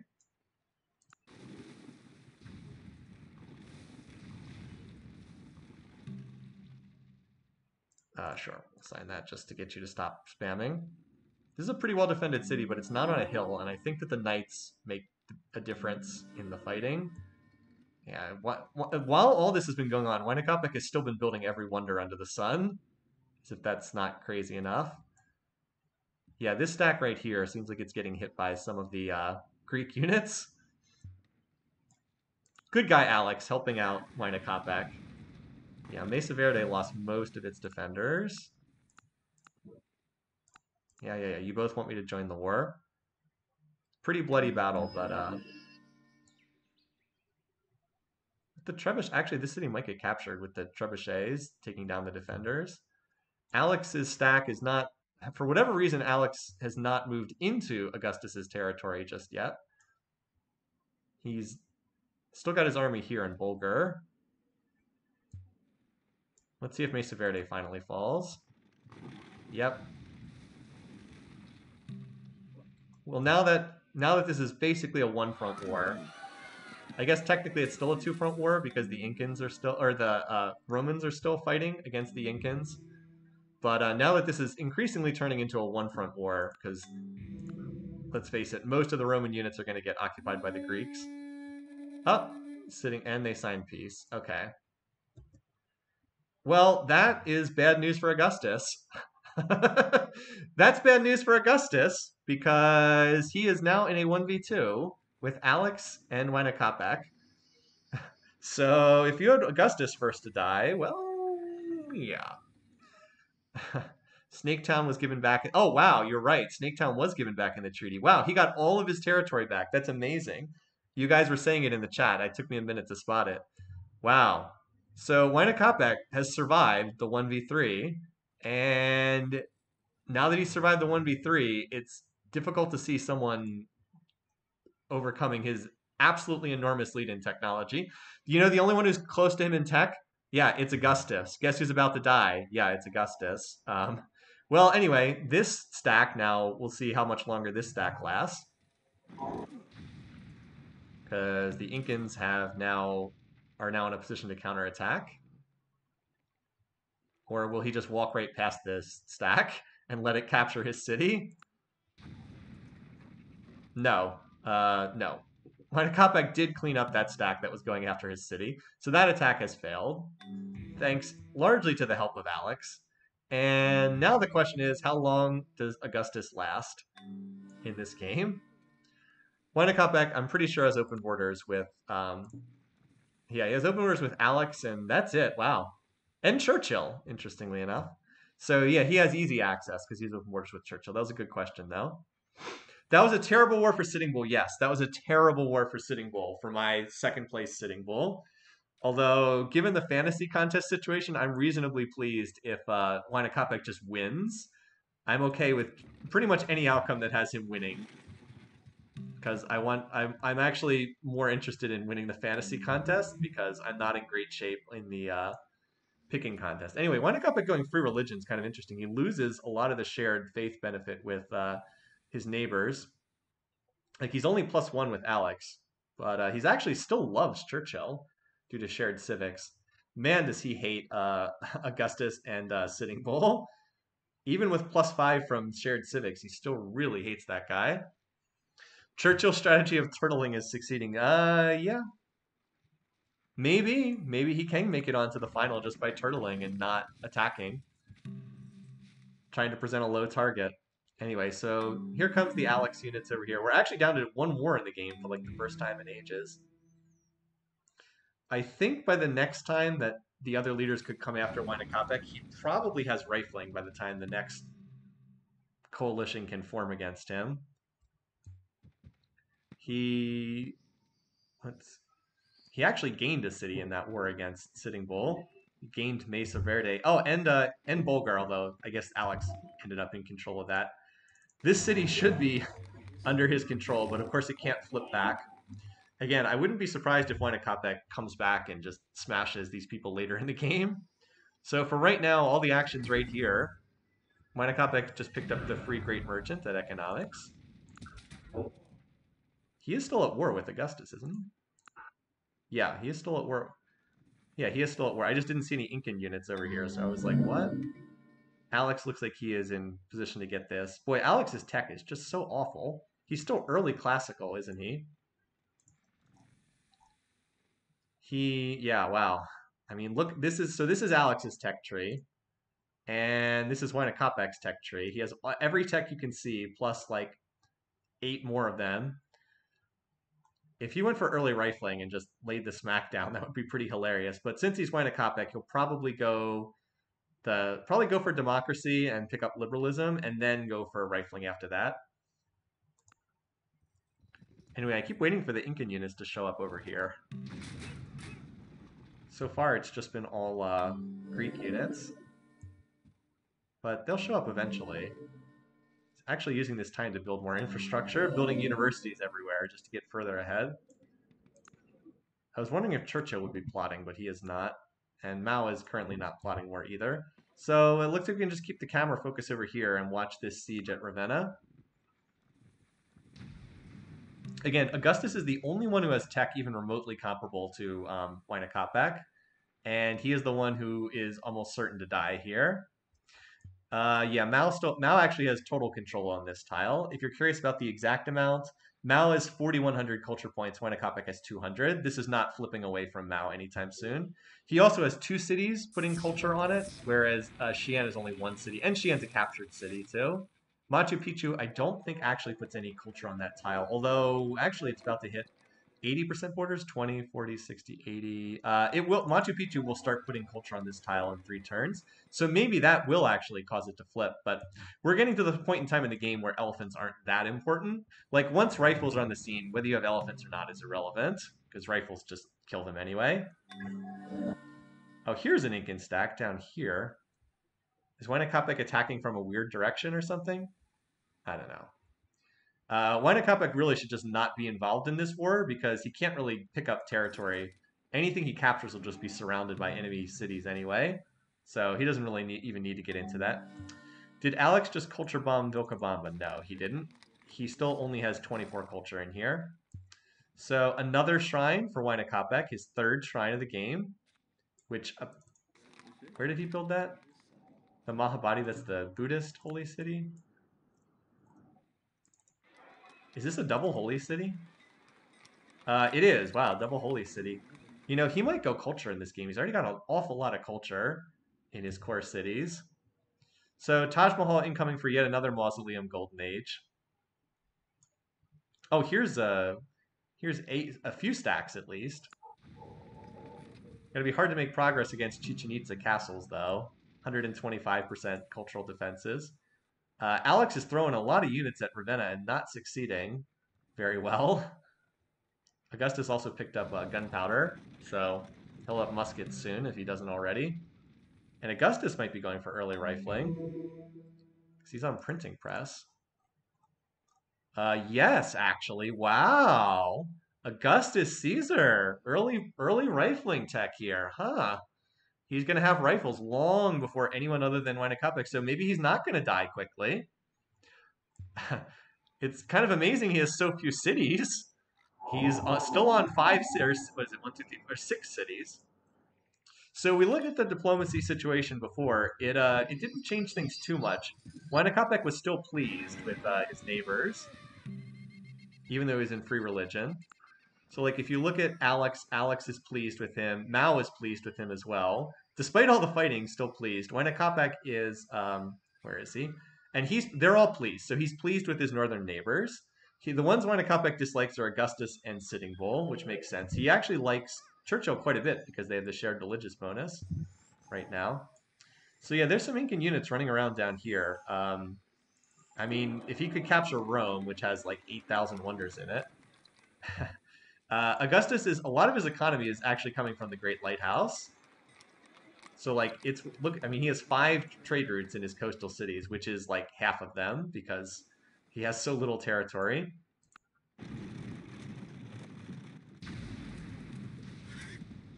You'd think that Huayna would just focus this city, but no. Oh wait, he just went mercantilism? That was a mistake.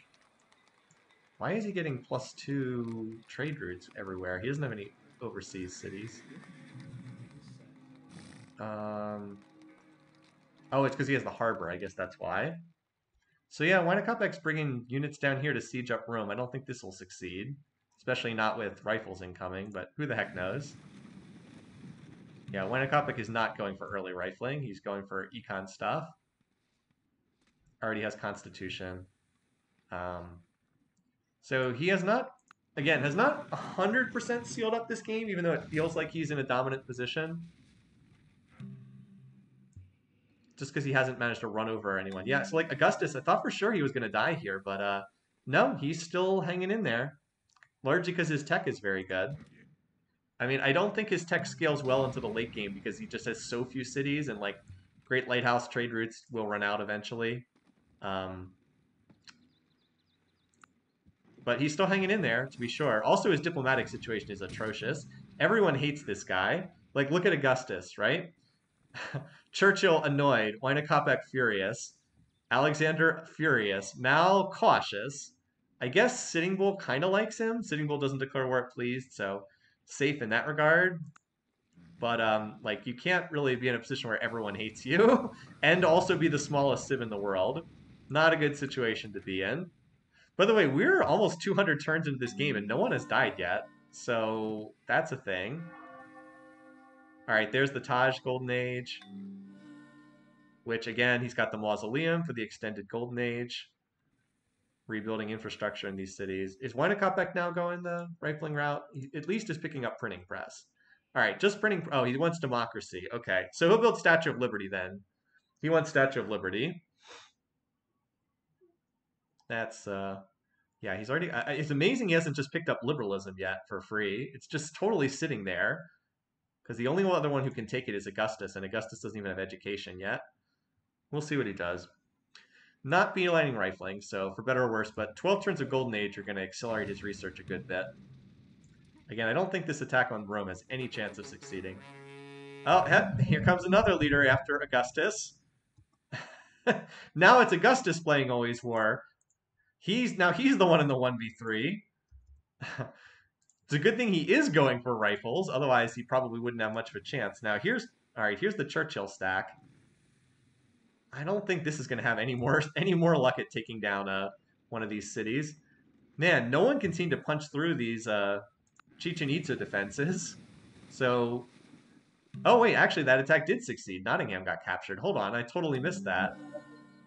It's not usable because it's so surrounded by culture, Augustus's culture, but it does deny him one of his production queues. Oh, what the? Mao's back again? Okay. And now Mao's back again. All right. Well, that means that the pressure will be off Augustus to some extent, but it does mean that Huayna will become. Oh, this is a pretty good stack here, and Xi'an has been left dangerously undefended. But I don't think this is a good move for Mao overall. Huayna in the middle of a big infrastructure push, but he will presumably start building units. Oh, look at that. Huayna actually lost a fair bit of units there. Churchill's actually tops in power for the moment. Well, sooner or later, he's going to have to go for rifling. When the AI is at war, I believe they are more likely to pick techs. I mean, he's taken out like half the Renaissance already. Doesn't have gun. Look at this. He doesn't have gunpowder or military tradition. He easily could have had either one, but sooner or later he's going to have to take them. Yeah, Mao is really looks like he's trying to commit suicide. Still, Xi'an is probably going to get captured because look how, again, the elephants. It's all elephants. All the elephants. I hate to keep harping on this, but the one tile, ivory, is literally the entire Chinese military. It's all elephants because he can't build swords and he can't build anything that requires iron. And he has no horses and no iron. So it's all elephants because this tile is one tile in his borders. Unbelievable how that works out. Anyway, so Churchill's leading an offensive down here. Alex's offensive seems to have stalled out. So again, the danger for Huayna is Alex signs peace and then comes dogpiling in here again for another round. So Xi'an should get recaptured.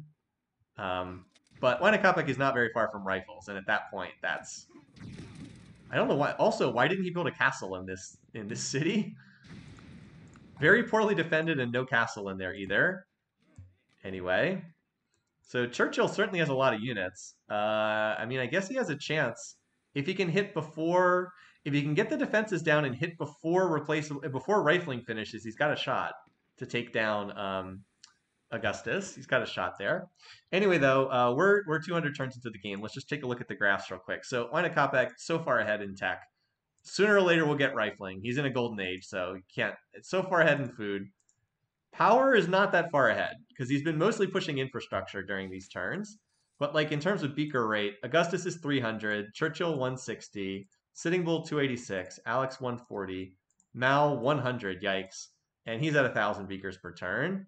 And he's even not even running as much gold. He actually can run 0% gold on the slider and still, yeah. Like look at this. He should just be running 100% gold. He's got 1,900 in the bank.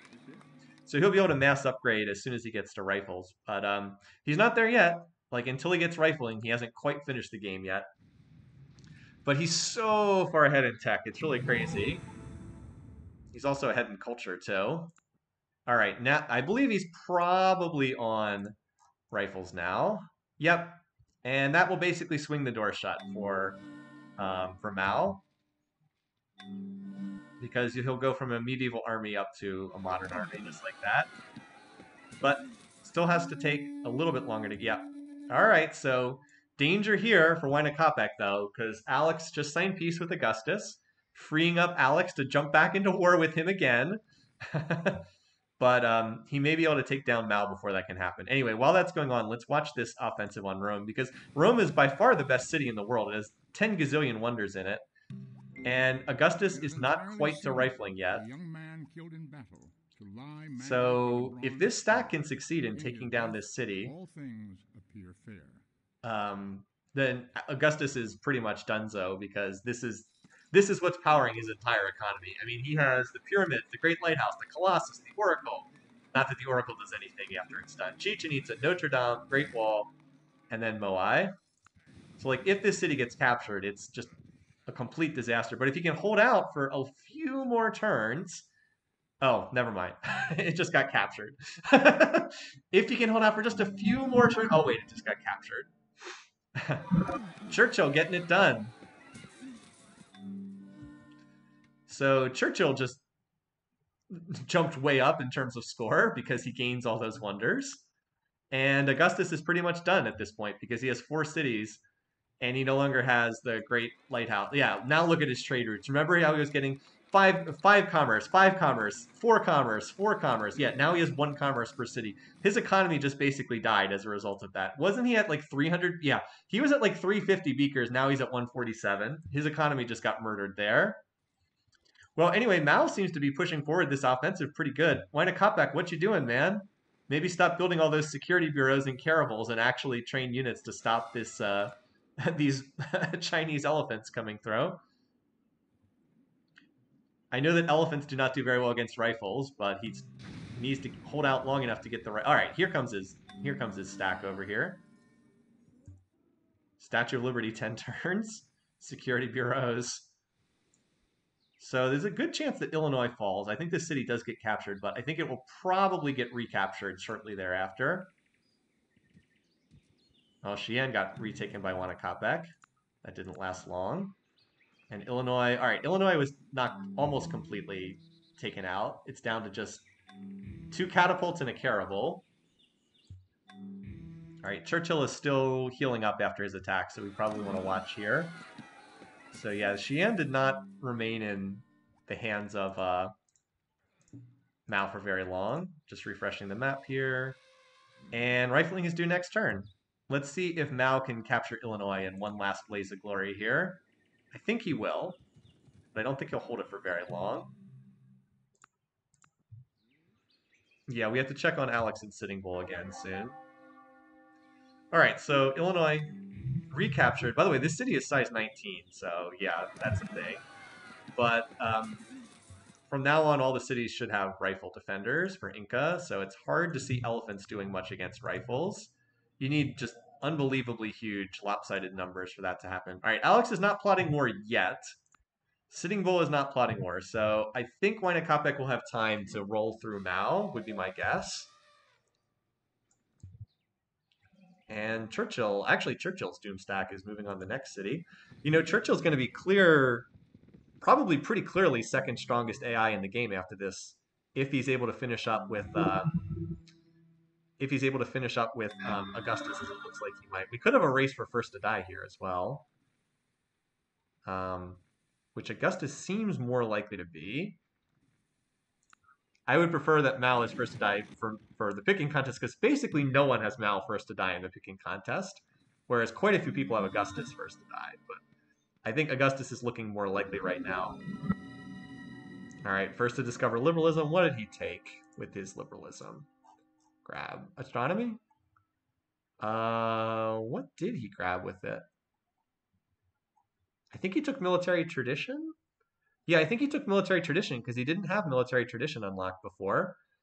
Well, now it's rifles and calves, so that's a problem. When your army is made up of elephants and longbows, that's a problem. So, yeah. Would be good if he built some actual units instead of all these universities and missionaries. But all he has to really do is upgrade his current units to cabs and rifles, and should be able to just run right over these. Like, all these elephants can become rifles, or it can become cabs, not rifles. So I don't expect Illinois. Yep, they're all being upgraded right now. Wow, boy, the AI gets, look at this. He's running 100% research at a profit because he has so many shrines. He has 3 shrines already, and he's about to finish Statue of Liberty. This one's worth 10 gold per turn, 29 per turn, and 8 per turn. I mean, this city makes 88 gold per turn at 0% gold on the slider. That's pretty nutty. Elephant rifles. So yeah, these units are getting upgraded, and that's probably it. Wow, where is this Churchill stack going? It's just like running in circles in the middle of in the middle. I guess it's pillaging stuff, but Augustus is slowly limping to rifling. I don't think he can get there before he's dead, though. Now that his economy is imploded. So once these units upgrade, you'd expect that you'd see a stack form, and well, Mal can't really deal with rifles and calves. This stack is almost gone. Wynakopek is still mostly pushing infrastructure right now. Look, he's barely building units at all. Just upgrading and anyway. So we're more likely to see Antium fall first here. Churchill's tech is quite a bit behind some of these others. But he's got the wonders from Rome, and that makes a big difference. All right. Antium slowly getting sieged. Actually, not that slowly, because there's 3 trebuchets and 2 catapults in that stack. All right, Alex, is he back to plotting war again? Not yet. Not yet. And Sitting Bull is also not. So it looks like this is just the ongoing combatants. No other wars underway. So Illinois is going to get recaptured here as predicted. Trebuchets do not make good defenders. And the elephants just can't win these matchups. Like the elephant against rifle is a horrendous matchup. Just can't win that. And there's really not much left for Mao at this point. Longbow, we know longbows can't defend against calves. He has 5 cities. I would not expect him to last long. He can build maces. I guess that's something. But it's not like maces do any better than longbows. I guess they do very slightly better because they have a higher base strength, but they don't get as many defensive bonuses. Doesn't really matter. All right, so Antium should fall soon. Augustus is still very slowly limping to rifles.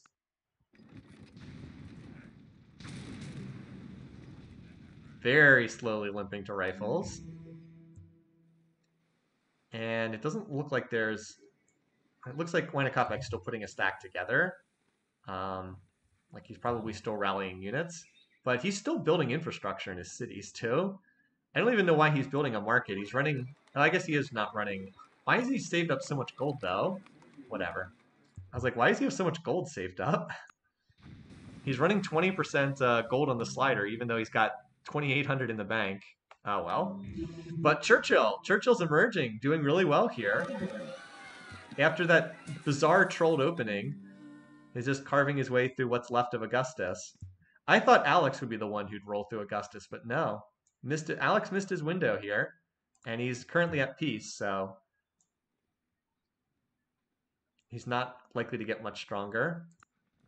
So again, we'll keep an eye on this race to see who's first to die, but it certainly looks like Augustus is going to be first. So kudos to those of you who had him identified as first to die. Oh, geez, so many requests to cancel deals. Wynakopek going for steel and building the Kremlin and getting Oxford. Once he runs out of infrastructure to build, if he ever runs out of infrastructure to build, his teching will take off, or his military stuff will take off. That's the only reason he's not advancing more quickly. He's continuously pausing to build infrastructure as he unlocks more stuff in his cities. Did Rome pop gold? Yes, that was not there at the start of the game. So Rome has also popped that gold resource. Definitely not there at the start of the game. Alex is so far backwards that it's hard to see him being that relevant. Even if he like attacks Wynakopek again, his units are so far behind. Like he could take a city, but I don't think he'd get further than that. He is not plotting war still. Yep, steel just finished for Wynakopek. Good spot there, so he'll have cannons. Let's see if he's got a stack going here. So he has, I mean, he needs more units than this if he wants to push forward. He certainly can afford to build more units. He really seems to want security bureaus and intelligence agencies at the moment. Not really training any units. Slowly sieging down Chengdu. Well, I guess he didn't need more units because every single one of his units just won their battles anyway. Augustus converts to Hinduism. That's irrelevant because he's about to die. So even though he only had like 6 units attack Chengdu, just the rifling cab against medieval was so lopsided it didn't matter. So that's 4 cities left for Mao, but there's only 2 cities left for Augustus, and he is fading quickly here. Doesn't look like he's ever going to get to rifling. It was the right tech to go for, but not going to get there in time. Rome being the capture of Rome was the big thing. That was what's made it impossible for him to come back. So pretty savvy moves by Churchill. He was in that endless war forever that was really bad for him. But once he got peace, he settled the southern tundra, Newcastle, Oxford, and captured the barbed city of Shangian. And then he just built up. And after Alex and Huayna kind of absorbed all the units from Augustus, after he absorbed all those units, after they kind of absorbed all the units, he snuck in and took the capital with his force that he built up. Ravenna's still not captured yet, kind of amazingly. Huayna has not put together another stack yet. Again, still building intelligence agencies, from what I can see. Got to get those espionage points up. Churchill's trade routes, I'm sure they're better now that he has a Great Lighthouse. He might be in mercantilism, though. That city's still in resistance. Nothing special. He's got the extra trade routes, but they're not really worth much, as far as I can see. So we could be, and the one thing that's nice about this is about the situation for Churchill. He's actually pretty well liked. Oh, I was going to say he's pretty well liked by Huayna, but actually he's not. Actually, Huayna kind of doesn't like anyone very much right now. Maybe because everyone's declared war on him except except Churchill. This could be the game. This could very easily be a domination finish because Huayna doesn't like anyone, and when he doesn't like anyone, and he's that far ahead, he might just go on a rampage. I don't know. He is pretty peaceful. Well, he's like moderately peaceful. But when he's this far ahead and he's mad at everybody, like once he finishes knocking out infrastructure and he has nothing to build, he'll just build units. I mean, he's been at war like the entire game. I was checking on Sitting Bull. I was looking at the wrong one. Okay. Oh, I was wrong. Yep. So he loves Alex. You're right. I was looking at the wrong face. To the getting the various Mesoamericans confused. That's embarrassing. All right, so he loves Alex. He won't go to war with Alex. He's pleased with Churchill. Unlikely to go to war with Churchill, but man, he hates Sitting Bull, and he really doesn't like Mao. I mean, Mao's probably going to die in this war, and Augustus will be out. So I expect him to come back to war with Sitting Bull later. I think that's the big takeaway. Probably, it certainly is expected to kill Mao here, and then don't be surprised if he comes back after Sitting Bull later. Again, not exactly pushing forward aggressively here. Still now building levees in his cities. I guess he finished steam power. Okay. I guess he finished steam power. This looks like a pretty good city, I'd have to say. Plus 139 culture per turn. This tile, the ivory tile we've been discussing the whole game is actually getting close to flipping. Not that it's going to matter at this stage of the game.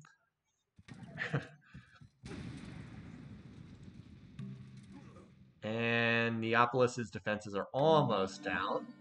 The Kremlin gets finished. Certainly, no one can stop Huayna at this point. Even if it's like a 3v1 at this point, I don't see how he really gets stopped. I mean, I guess some other people are getting rifles, like Sitting Bull is on rifling. But, like, by the time Sitting Bull gets rifling, he's probably going to have assembly line. Because he's almost finished the bottom part of the tech tree. Now he's finally putting a stack. Well, I guess. I was going to say putting a stack together, but not really. Hey, dude, maybe build some units? So you can get out of this war that's been going on for ages? Before someone else attacks you? Like, Sitting Bull is back to... Oh, no, never mind. He is not plotting war. I saw everything redded out, and I thought that he was plotting war. Alex is apparently plotting war, though. So, who knows? Maybe he wants to go back for another round with Huayna back. Who the heck knows? I think he's even further behind than Mao. Actually, no, I think Alex is further ahead than Mao.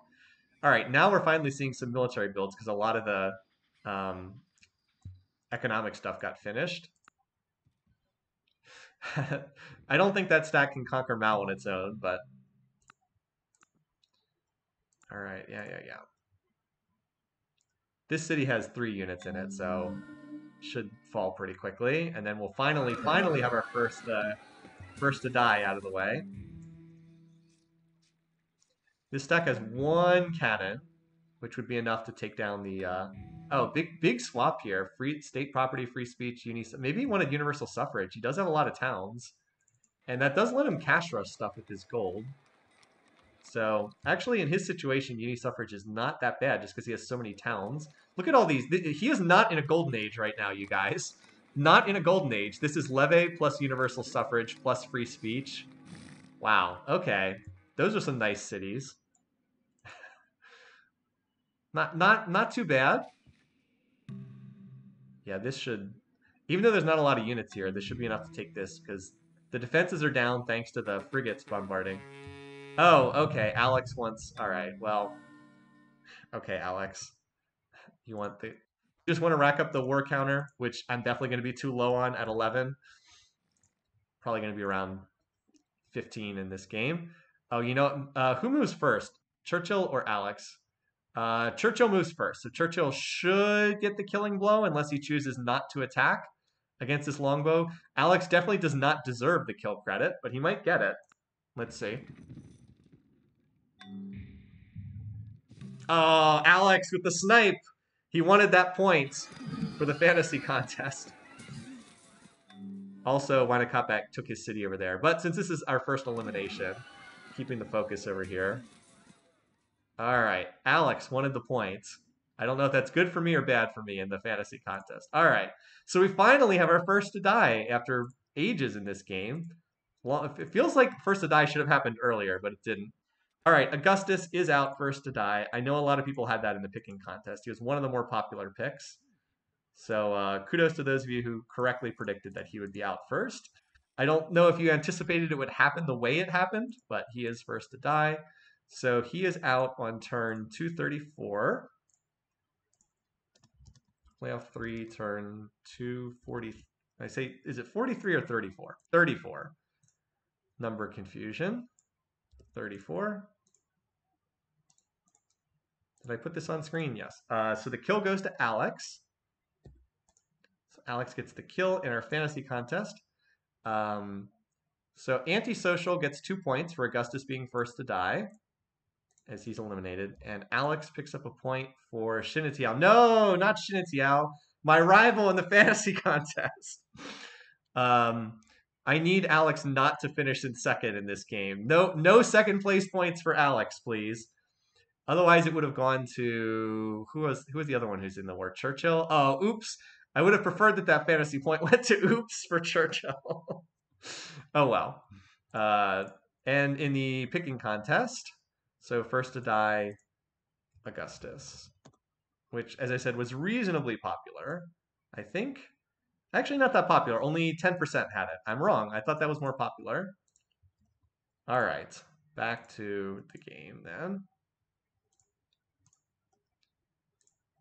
Yeah, the AIs tried their best to make Wynakopek first to die, but Incan's a little too tough. Okay. So 4 liters or 5 liters left, soon to be 4, because Mao is not expected to be long for this world.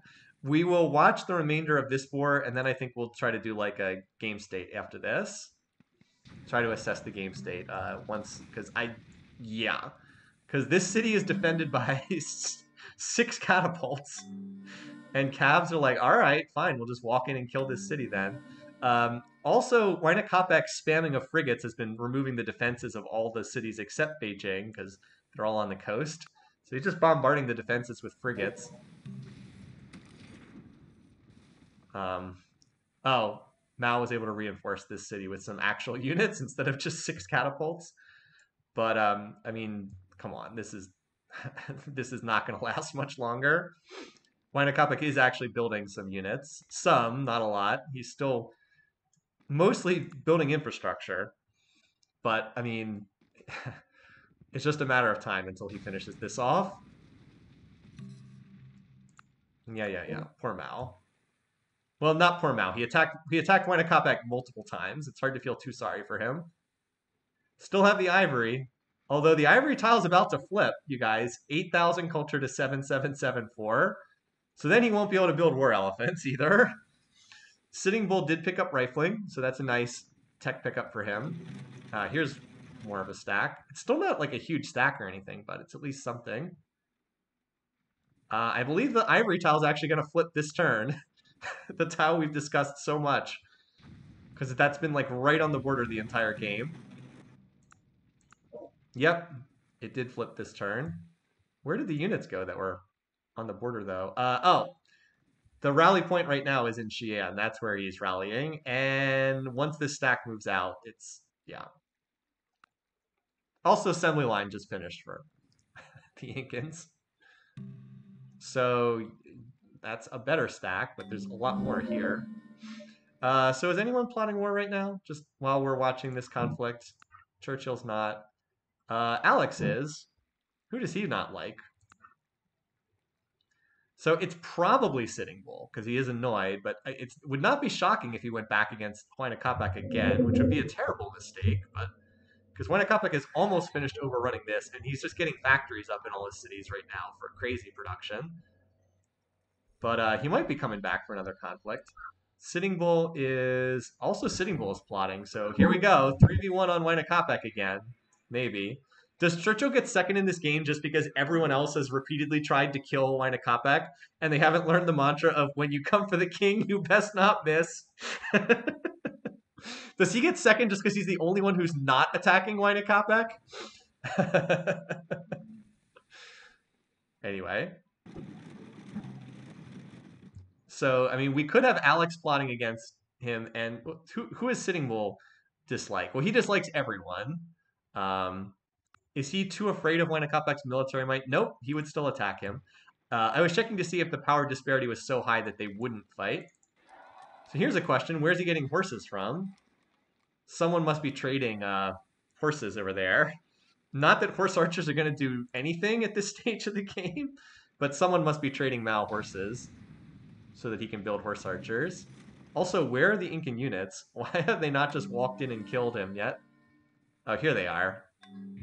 Well, again, this is definitely taking longer than it should as Alex goes to theocracy. If you're curious about power, it's, well, it's not as one-sided as I thought. Churchill, I guess, is still pretty strong. Churchill doesn't declare war at please, right? I'm pretty sure he doesn't. So he could only attack Sitting Bull right now, if I remember that correctly. I believe he does not declare war at pleased. Okay, this stack literally just has to walk up to Shanghai and it dies instantly.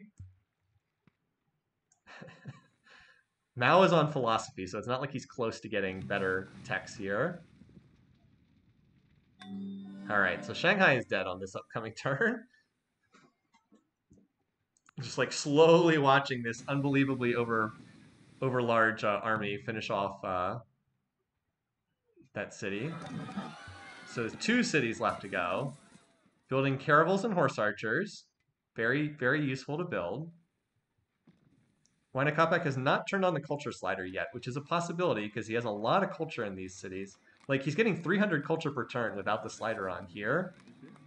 So that's a very real possibility, but, I mean, look how much culture he has. Jeez. He could probably win in 40 turns if he turned on the slider.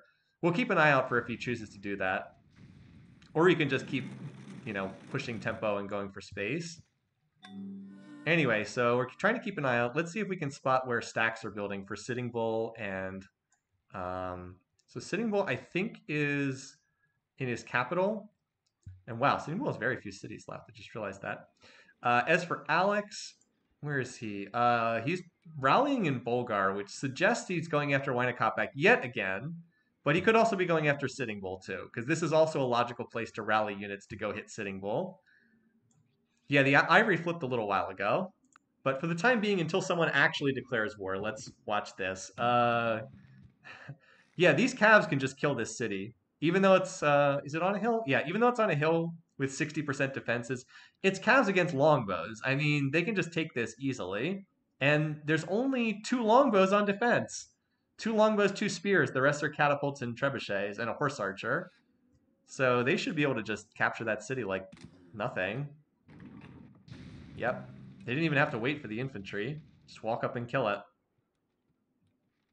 One of the longbows is at 1.4 health, and this should be able to finish it off without even taking down. Yep. Well, there's a trebuchet on defense. And this city has no defenses because the destroyers and frigates have taken out the defenses. So Alex did go after Sitting Bull. Okay. All right. Tick up that war counter. So he wasn't going after Winnacott. That's intelligent of him.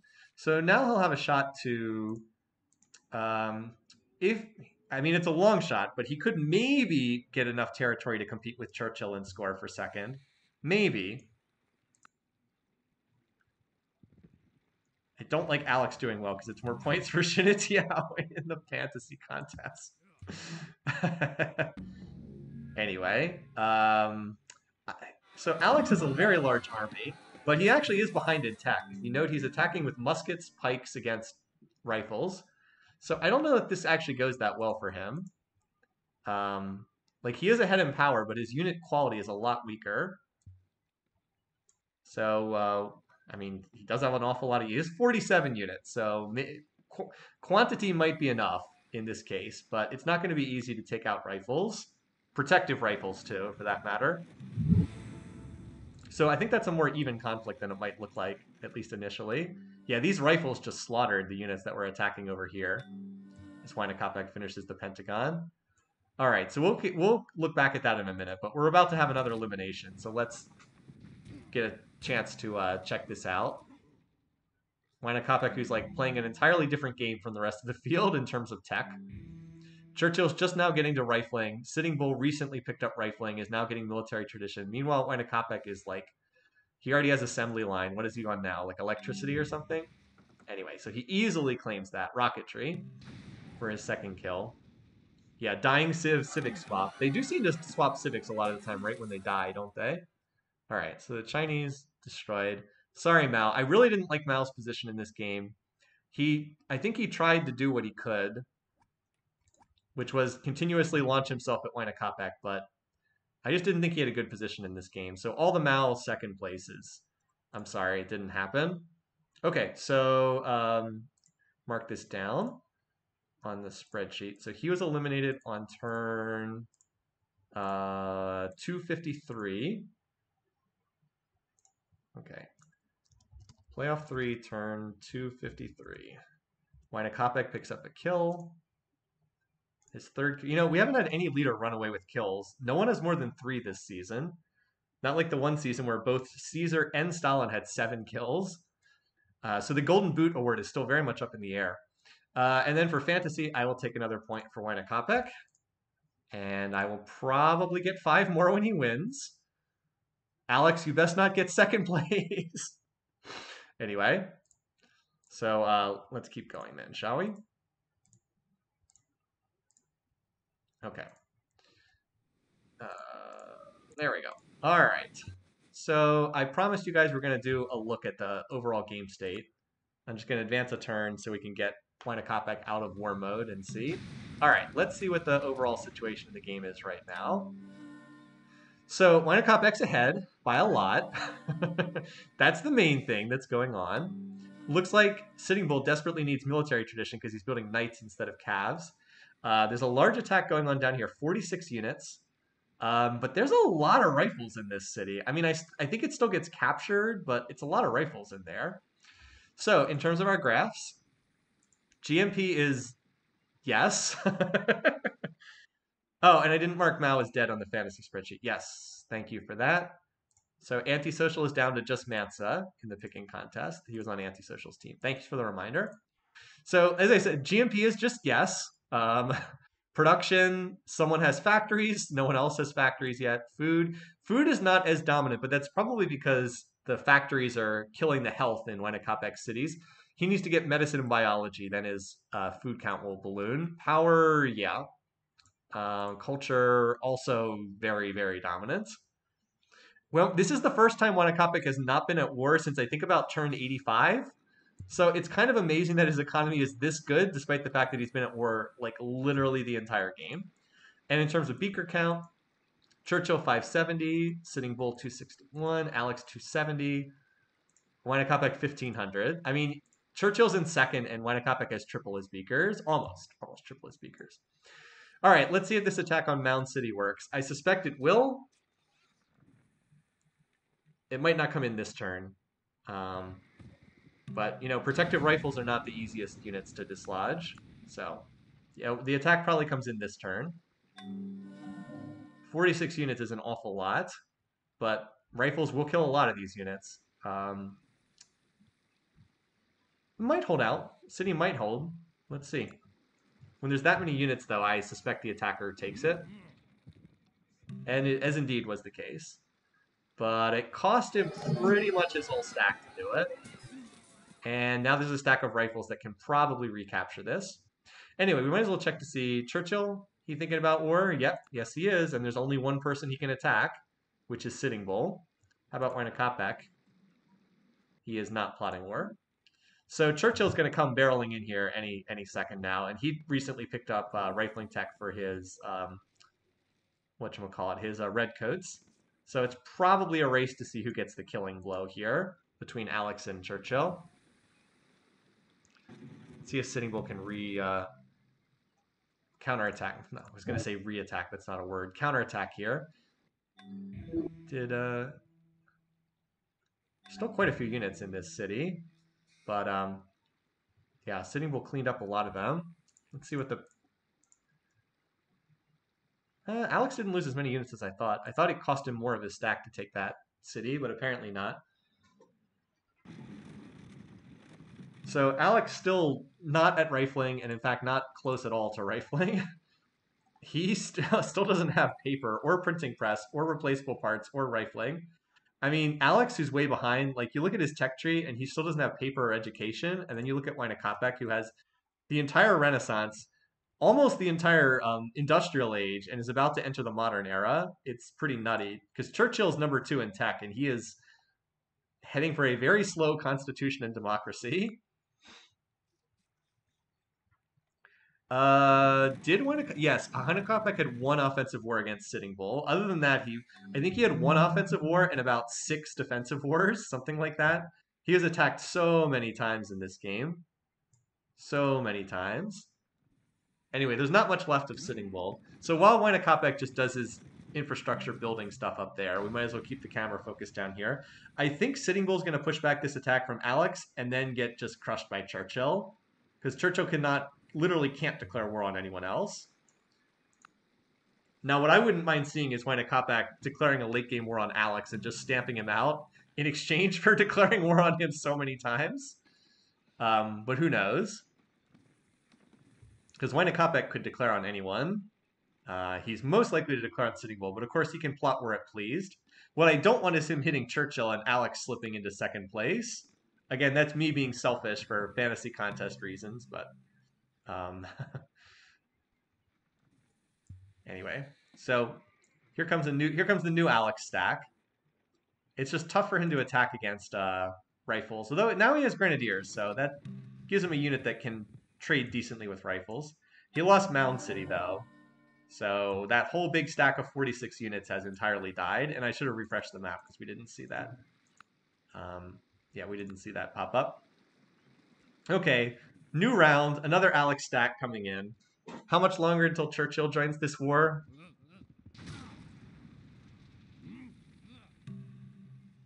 So yeah, this stack will get bombarded. Sitting Bull should not wait to get attacked by this. He should attack out because Grenadiers get the attack bonus only when they get the bonus against rifles only when attacking, not when defending. So the matchup is actually better for Sitting Bull if he attacks out at the Grenadiers. He won't do that because the AI is not programmed that way, but it would be better if he did. So Wynakopek's about to unlock tanks. As everyone else unlocks rifles, he unlocks tanks, which are 2 generations ahead in military tech.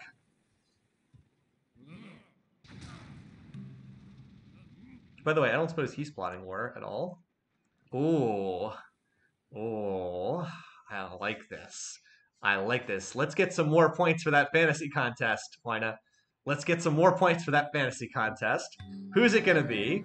It's probably Sitting Bull. Probably. Let's run some tanks all over Stake Town. Anyway, so looks like there was some fighting there.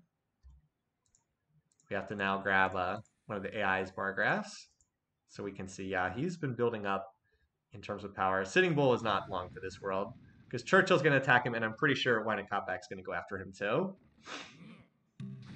How did one AI get 2 generations in tech ahead of the others? Well, there's this AI called Wynakapak, and if you're new to AI Survivor, he's pretty good at this. He has a reputation of being a rather good AI at the economic side of the game. Him and Mansa Musa tend to get a little bit farther ahead of the other AIs. So even though he had to fight like a 3v1 multiple times, he's still winning the game because most of the other leaders in this game are kind of a clown car in terms of ability.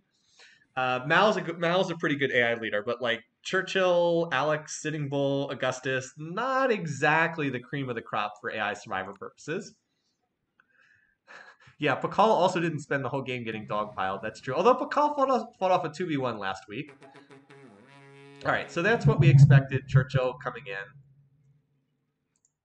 So Churchill for war number 13, my 11. You know, I really didn't think we'd have this many wars in this game. We've had a lot of wars. So Churchill, with his much larger stack that also has rifles, should be in a good position to sweep through what's left of Sitting Bull, who only has 6 cities left. Like Sitting Bull held here at Chaco, but I'm pretty sure Poverty Point is going to get rolled over. Oh, and here comes Wynakoppak. Pretty sure they didn't sign open borders. It's like, it's payback time. Although, to be fair, Wynakoppak did start the war first. It was Wynakoppak attacked Sitting Bull, and then Sitting Bull attacked him, and now he's back to finish the job. Oh, hey, 48 units. And this stack has infantry in it, so yeah. We will just have to see who gets what prize in this war. And look at these, got fighters airstriking the defenders. Here comes the first tanks. Tank against rifle, not a great matchup for the rifle. So, poor Sitting Bull. Wynakopak's like, yeah, 3v1. How do you like it? How do you like that 3v1, huh? Anyway, Alex picked up Chaco, so that's 1 city for him. Probably going to be surrounded by the culture of other civs, though. And then we'll just see how quickly everyone else can race down here. HC has artillery, tanks. He's researching mass media. Is there any chance of a Diplo victory? No. No one would vote for him. Even Churchill, who likes him a lot. I don't... Wait, no, where's Churchill? He's pleased towards Churchill. +9, maybe. Usually you have to get to friendly, but +9 might be enough to get the vote. So I guess there is a slight dip. No, wait, he'll be up against Churchill. Never mind. He'll be up against Churchill, so Churchill will have the second most pop. So Alex would have to be the one to vote for him. And Alex is only +3, so no. Not going to be a Diplo ending, which is not too surprising. Diplomacy is unlikely. Yeah, Wynakoppak can plot it pleased, so he could, if he wants to, he can keep attacking after this. It's just up to how aggressive he wants to be. All right, so he rolls right through Cahokia, taking the Native American capital. Hanging Gardens, hey, that's +1 health in every city.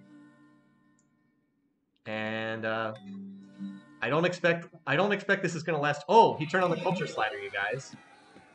Unless he's revolting on this. Oh, never mind. Oh, I thought he was revolting and then running the slider. Maybe he is. He did swap. He was swapping civics, though. No, he is. He is going. Oh, he does want the culture victory. Okay. He wants the culture finish, you guys. So, Machu Picchu is the one we have to watch. Yeah, he's on pace for a pretty fast culture victory. He is at 1,126 culture per turn here. Jeez, and he's still he's about to finish Eiffel Tower for broadcast towers. So this is going to be fast. Like, I know it's saying, what does Machu Picchu say? It says 38 turns, but it'll be shorter than that. Probably more like 30 turns. I actually might be pretty close on the finishing date here. Well, this game does not have much longer to last. I don't know why plastics is the tech they so often decide to swap to culture. I have no idea. They often run the slider on plastics for whatever reason. Okay, enough with the request spam. All right, so Alex and Churchill are going for poverty points. Wynakopek is on the eastern side. So it's largely going to come down to dumb luck as far as who gets the killing blow. It's kind of like a dice roll, but it's like a weighted dice roll because the Incan units are so much stronger than the other units. They're more likely to get the killing blow. Okay, so now that Eiffel's done, let's see what that did to Machu Picchu's. Yeah, 30 turns. So we're on pace for like turn 307. I might be within. I've got what, 315? I think it probably slips below turn 305, but we'll see. I should have been even earlier. Should have gone for an even earlier finishing date. All right, so yeah, this is just Sitting Bull is so donezo at this point. It's just a race for who can capture what. These cities down here don't even have defenses because the Incan destroyers have bombed out all the defenses. You know what's the worst occupation in the world? The sailors on this Native American caravel with these destroyers surrounding it. Strength 3 against Strength 30. Maybe not the best matchup. You have to be awful brave to be on board that ship. Anyway, so yeah, the tanks are just rolling forward. These stacks will attack immediately because there's no need to bombard defenses because there are no defenses. So we'll see who gets this. Churchill, and then the race is on for the last city. What the? The game is freezing on the paratrooper animation. Who goes first between these leaders? So I think, let's see. So it goes Churchill, then Wynakopek, and then Alex. So Churchill should capture this city, and then I think Wynakopek will get the last one because he has point position to move on Spiro down there.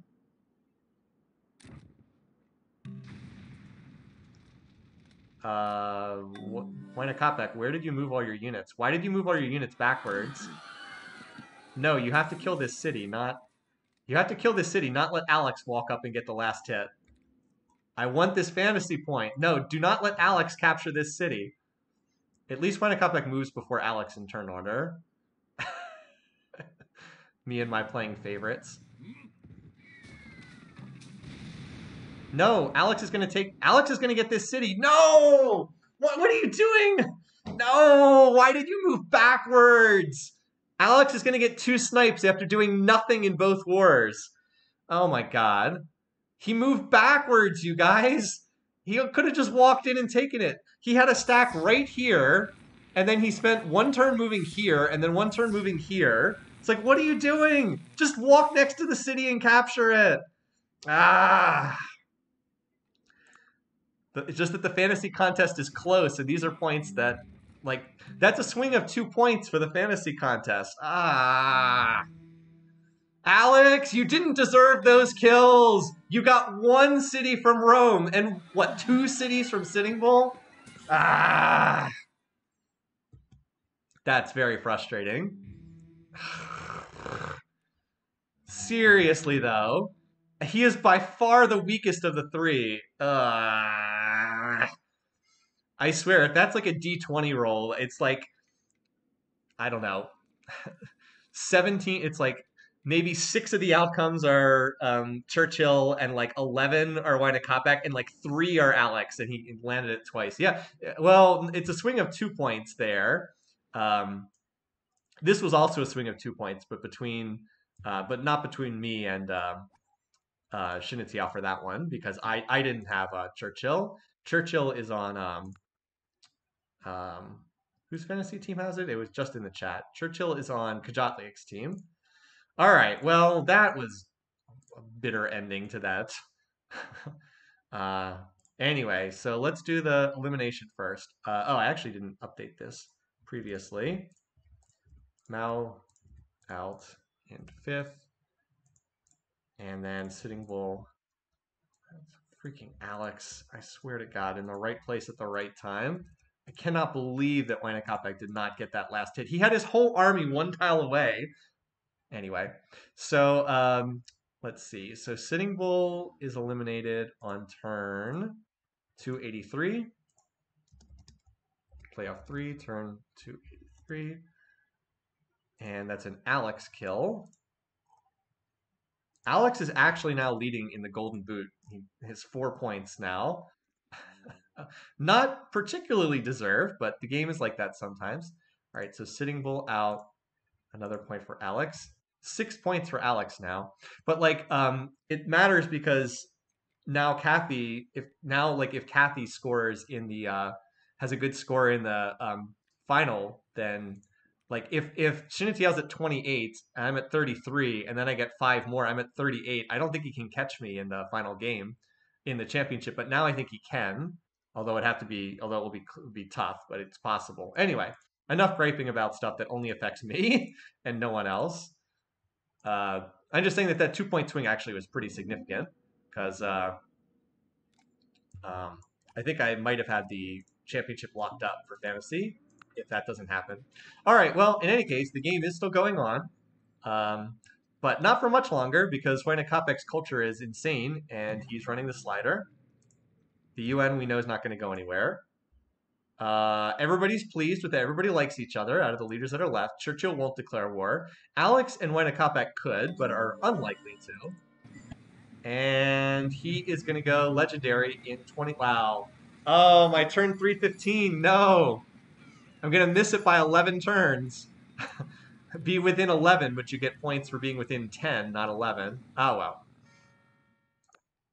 So, yeah, we only have 20 turns left, and I would not expect another war to break out. What are we on the war counter? 14? So, interesting that Wynakopek's population is not that. Wait, did Churchill actually won? What the? That's weird. Um, does Wynakopek not have enough population to block the? No, he has enough population to block the Diplo victory. He has 44%. That's enough to block it. He has enough pop to block. His population is a little bit lower than it should be, though. Like, given how much territory he has, I would expect him to have a higher population. Anyway, so we'll see. I'm expecting just to next turn these out. I was looking at that, but I think Wynakopek has enough population that he can't be caught for the Diplo victor. That even if they both vote against, even if Alex votes for Churchill, I'm pretty sure that it's not a Diplo victory. Alex, who still does not have rifling. Yeah, that's a little. There's really no reason for his capital to be size 14. Like he's not even working some of these really good tiles. Jeez, get some health. Get some extra health, dude. -7 health there. Did he ever research like the techs that unlock extra food and health? Yeah, see, here's his problem. No biology, no medicine. Medicine would get him the hospitals for +3 health. Biology would get him the biology farms. That's why his population's lower than it should be, because he didn't ever research those techs. Anyway, he's on pace for the turn 304 victory. So it's not much time. I can't imagine anyone attacking him. I guess he could attack someone else, but when the AI is going for a culture victory, they usually don't declare war. Yeah, we couldn't betray our close friends as we're not plotting war. He can't declare war because he's at pleased, and he is not going to start a fight with the Incas. Well, his happy cap is enormous because he's running the slider, so you get all the extra happy faces for that. So this is probably just next turn for a dozen turns, and we're out of this. Most likely. I mean, that would even be assuming that anyone would call a Diplo vote anyway. No, Alex would not. There is a certain point at which the AI will not initiate a war if they're too far down in power. And like Alex is so far behind in power, he will not start a war. And you can see that he won't do that because he says, we're afraid of their military might. If they say that, they won't start a war no matter what. Even though the AI will initiate some very suicidal wars, there's a point at which they will not initiate a suicidal war. There is a point at which they won't do that. So, yeah, not. Poor Alex. All of the cities that are on the Incan border are like A number of them are starving because they don't have any food. This city has never been able to work any tiles for food. It's just been a dead weight. It would have flipped back long ago, except that captured cities can't flip back. So no, aggressive AI removes the power check. Well, it doesn't remove it completely. It does change it so that they are more likely to it increases the threshold, but it's still there. It doesn't remove it completely. It just increases the amount. Like normally they won't declare war if someone's like twice their power. Aggressive AI is like they won't declare war on someone who's like 4 times their power, is my understanding. It is still there, it's just at a higher amount. Yes, Wynakopik is going for culture. Okay, people are saying otherwise in chat, so you guys could be right. All right, we're down to just 10 turns left. I mean, this is his slowest city, and it's 900 culture per turn. I mean, this culture is 1,000. This city's 1,000 per turn. His capital is well over. It's 1,300 per turn, although he is running the slider. Yeah, so just 10 turns now. So unless he loses a turn in anarchy, it's going to be turn 304. I wish it was turn 305 because I have turn 315. Yeah, everyone in the game who could attack Wynakopek try. Everyone except Churchill's. Churchill's the only one who didn't attack him, and perhaps not surprisingly, Churchill is also the leader who is in second place because he did not attack Wynakopek. Although Alex didn't really suffer for it. Free religion. These resolutions aren't even for the Diplo victory anyway. He didn't really suffer for it though. He managed to capture 2 cities, Bulgar and Vilcabamba, and he kind of got away with it, although everyone else who attacked him did not get away with it. So Churchill looks like he's going to be in the championship. I suspect he will not be a popular pick to win because all the other leaders are seen as being definitely stronger. Churchill goes free religion. Alex is now only cautious with Churchill. And apparently he's plotting war or something. We have enough on our hands right now. All right, buddy. You really want one more war? Apparently he wants maybe another one. Not that it's going to matter. The game's going to be over in the next few turns.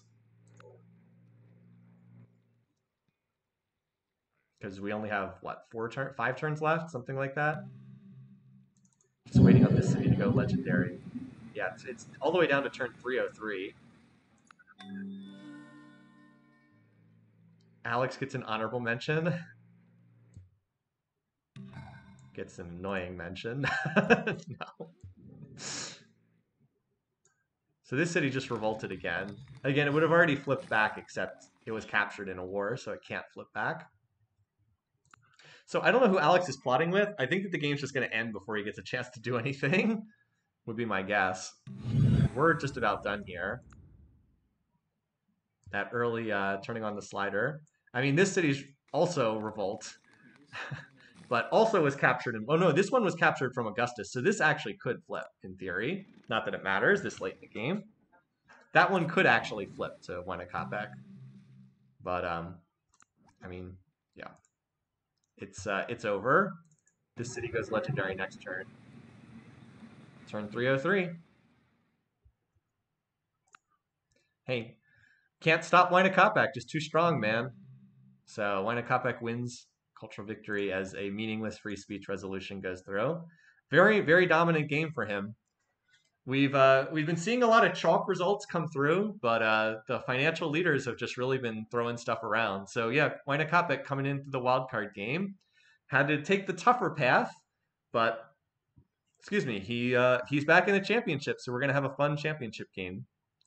All right, let's watch the replay. Mostly this game is Wynakopek gets insanely far ahead. Everyone attacks him. They can't beat him. And then he just wins easily. So many attacks against him. So let's see, where were some of the places where he really pulled ahead? I think that this was a really key city to get just because it blocked off a lot of territory from Mao. Like these two really pen in Mao. And the Barb City spawning there. That was unlucky for Mao as well. The Barb City spawning there. Pretty unfortunate that. So we get some other, what other things? Oh, we had the early war between these guys. And that was significant because it just took... it just took leaders that could potentially attack Wynakopek out of the picture. It really slowed these two down enormously. So while they were tied up forever, it was really the other four leaders that were kind of deciding what would happen in the game. Wynakopek declares war on Sitting Bull, gets a fantastic war with Sitting Bull, takes two cities. Getting the Barb city, this was also really big. If Mao had captured this city, which I think was more likely, honestly, if Mao gets this city, maybe he is enough to like overturn. Maybe it's enough to like burst through the dam against Wynakopek when the big 3v1 comes, because Mao is notably stronger if he gets this spot. It was a very strong city location. There was a happiness resource there, but yeah, and then we have all of the all of the many wars against Wynakopek. Where is his lowest point? It's coming up here. Alex declares war, takes the city. Sitting Bull declares war, takes the city. Like he was in kind of bad shape here for a little bit, but this was really key. That was probably the biggest turning point of the game. Alex makes science peace with Wynakopek just to get out of one of those wars. And Alex, out of all the AIs, spams units like crazy. So that was maybe one of the biggest things that take place. And then Augustus comes in, but Augustus was not in great shape. And then Alex declares war, and that kind of relieved the pressure there. So some peace treaties. Mao gives back the city that he captured, and then Wynakopek is finally able to start concentrating on one opponent at a time. And then at least right up until Mao attacks again, which was suicide for Mao. So first we see Churchill take advantage of here. Rome gets captured by the English Empire. That was what basically made Churchill the second place leader. He took Rome, and then he took almost all of the Augustus's territory. He missed one city, but that gave him enough territory that he pretty solidly locked down second place. And then afterwards, it's pretty much just Wynakopek running over people.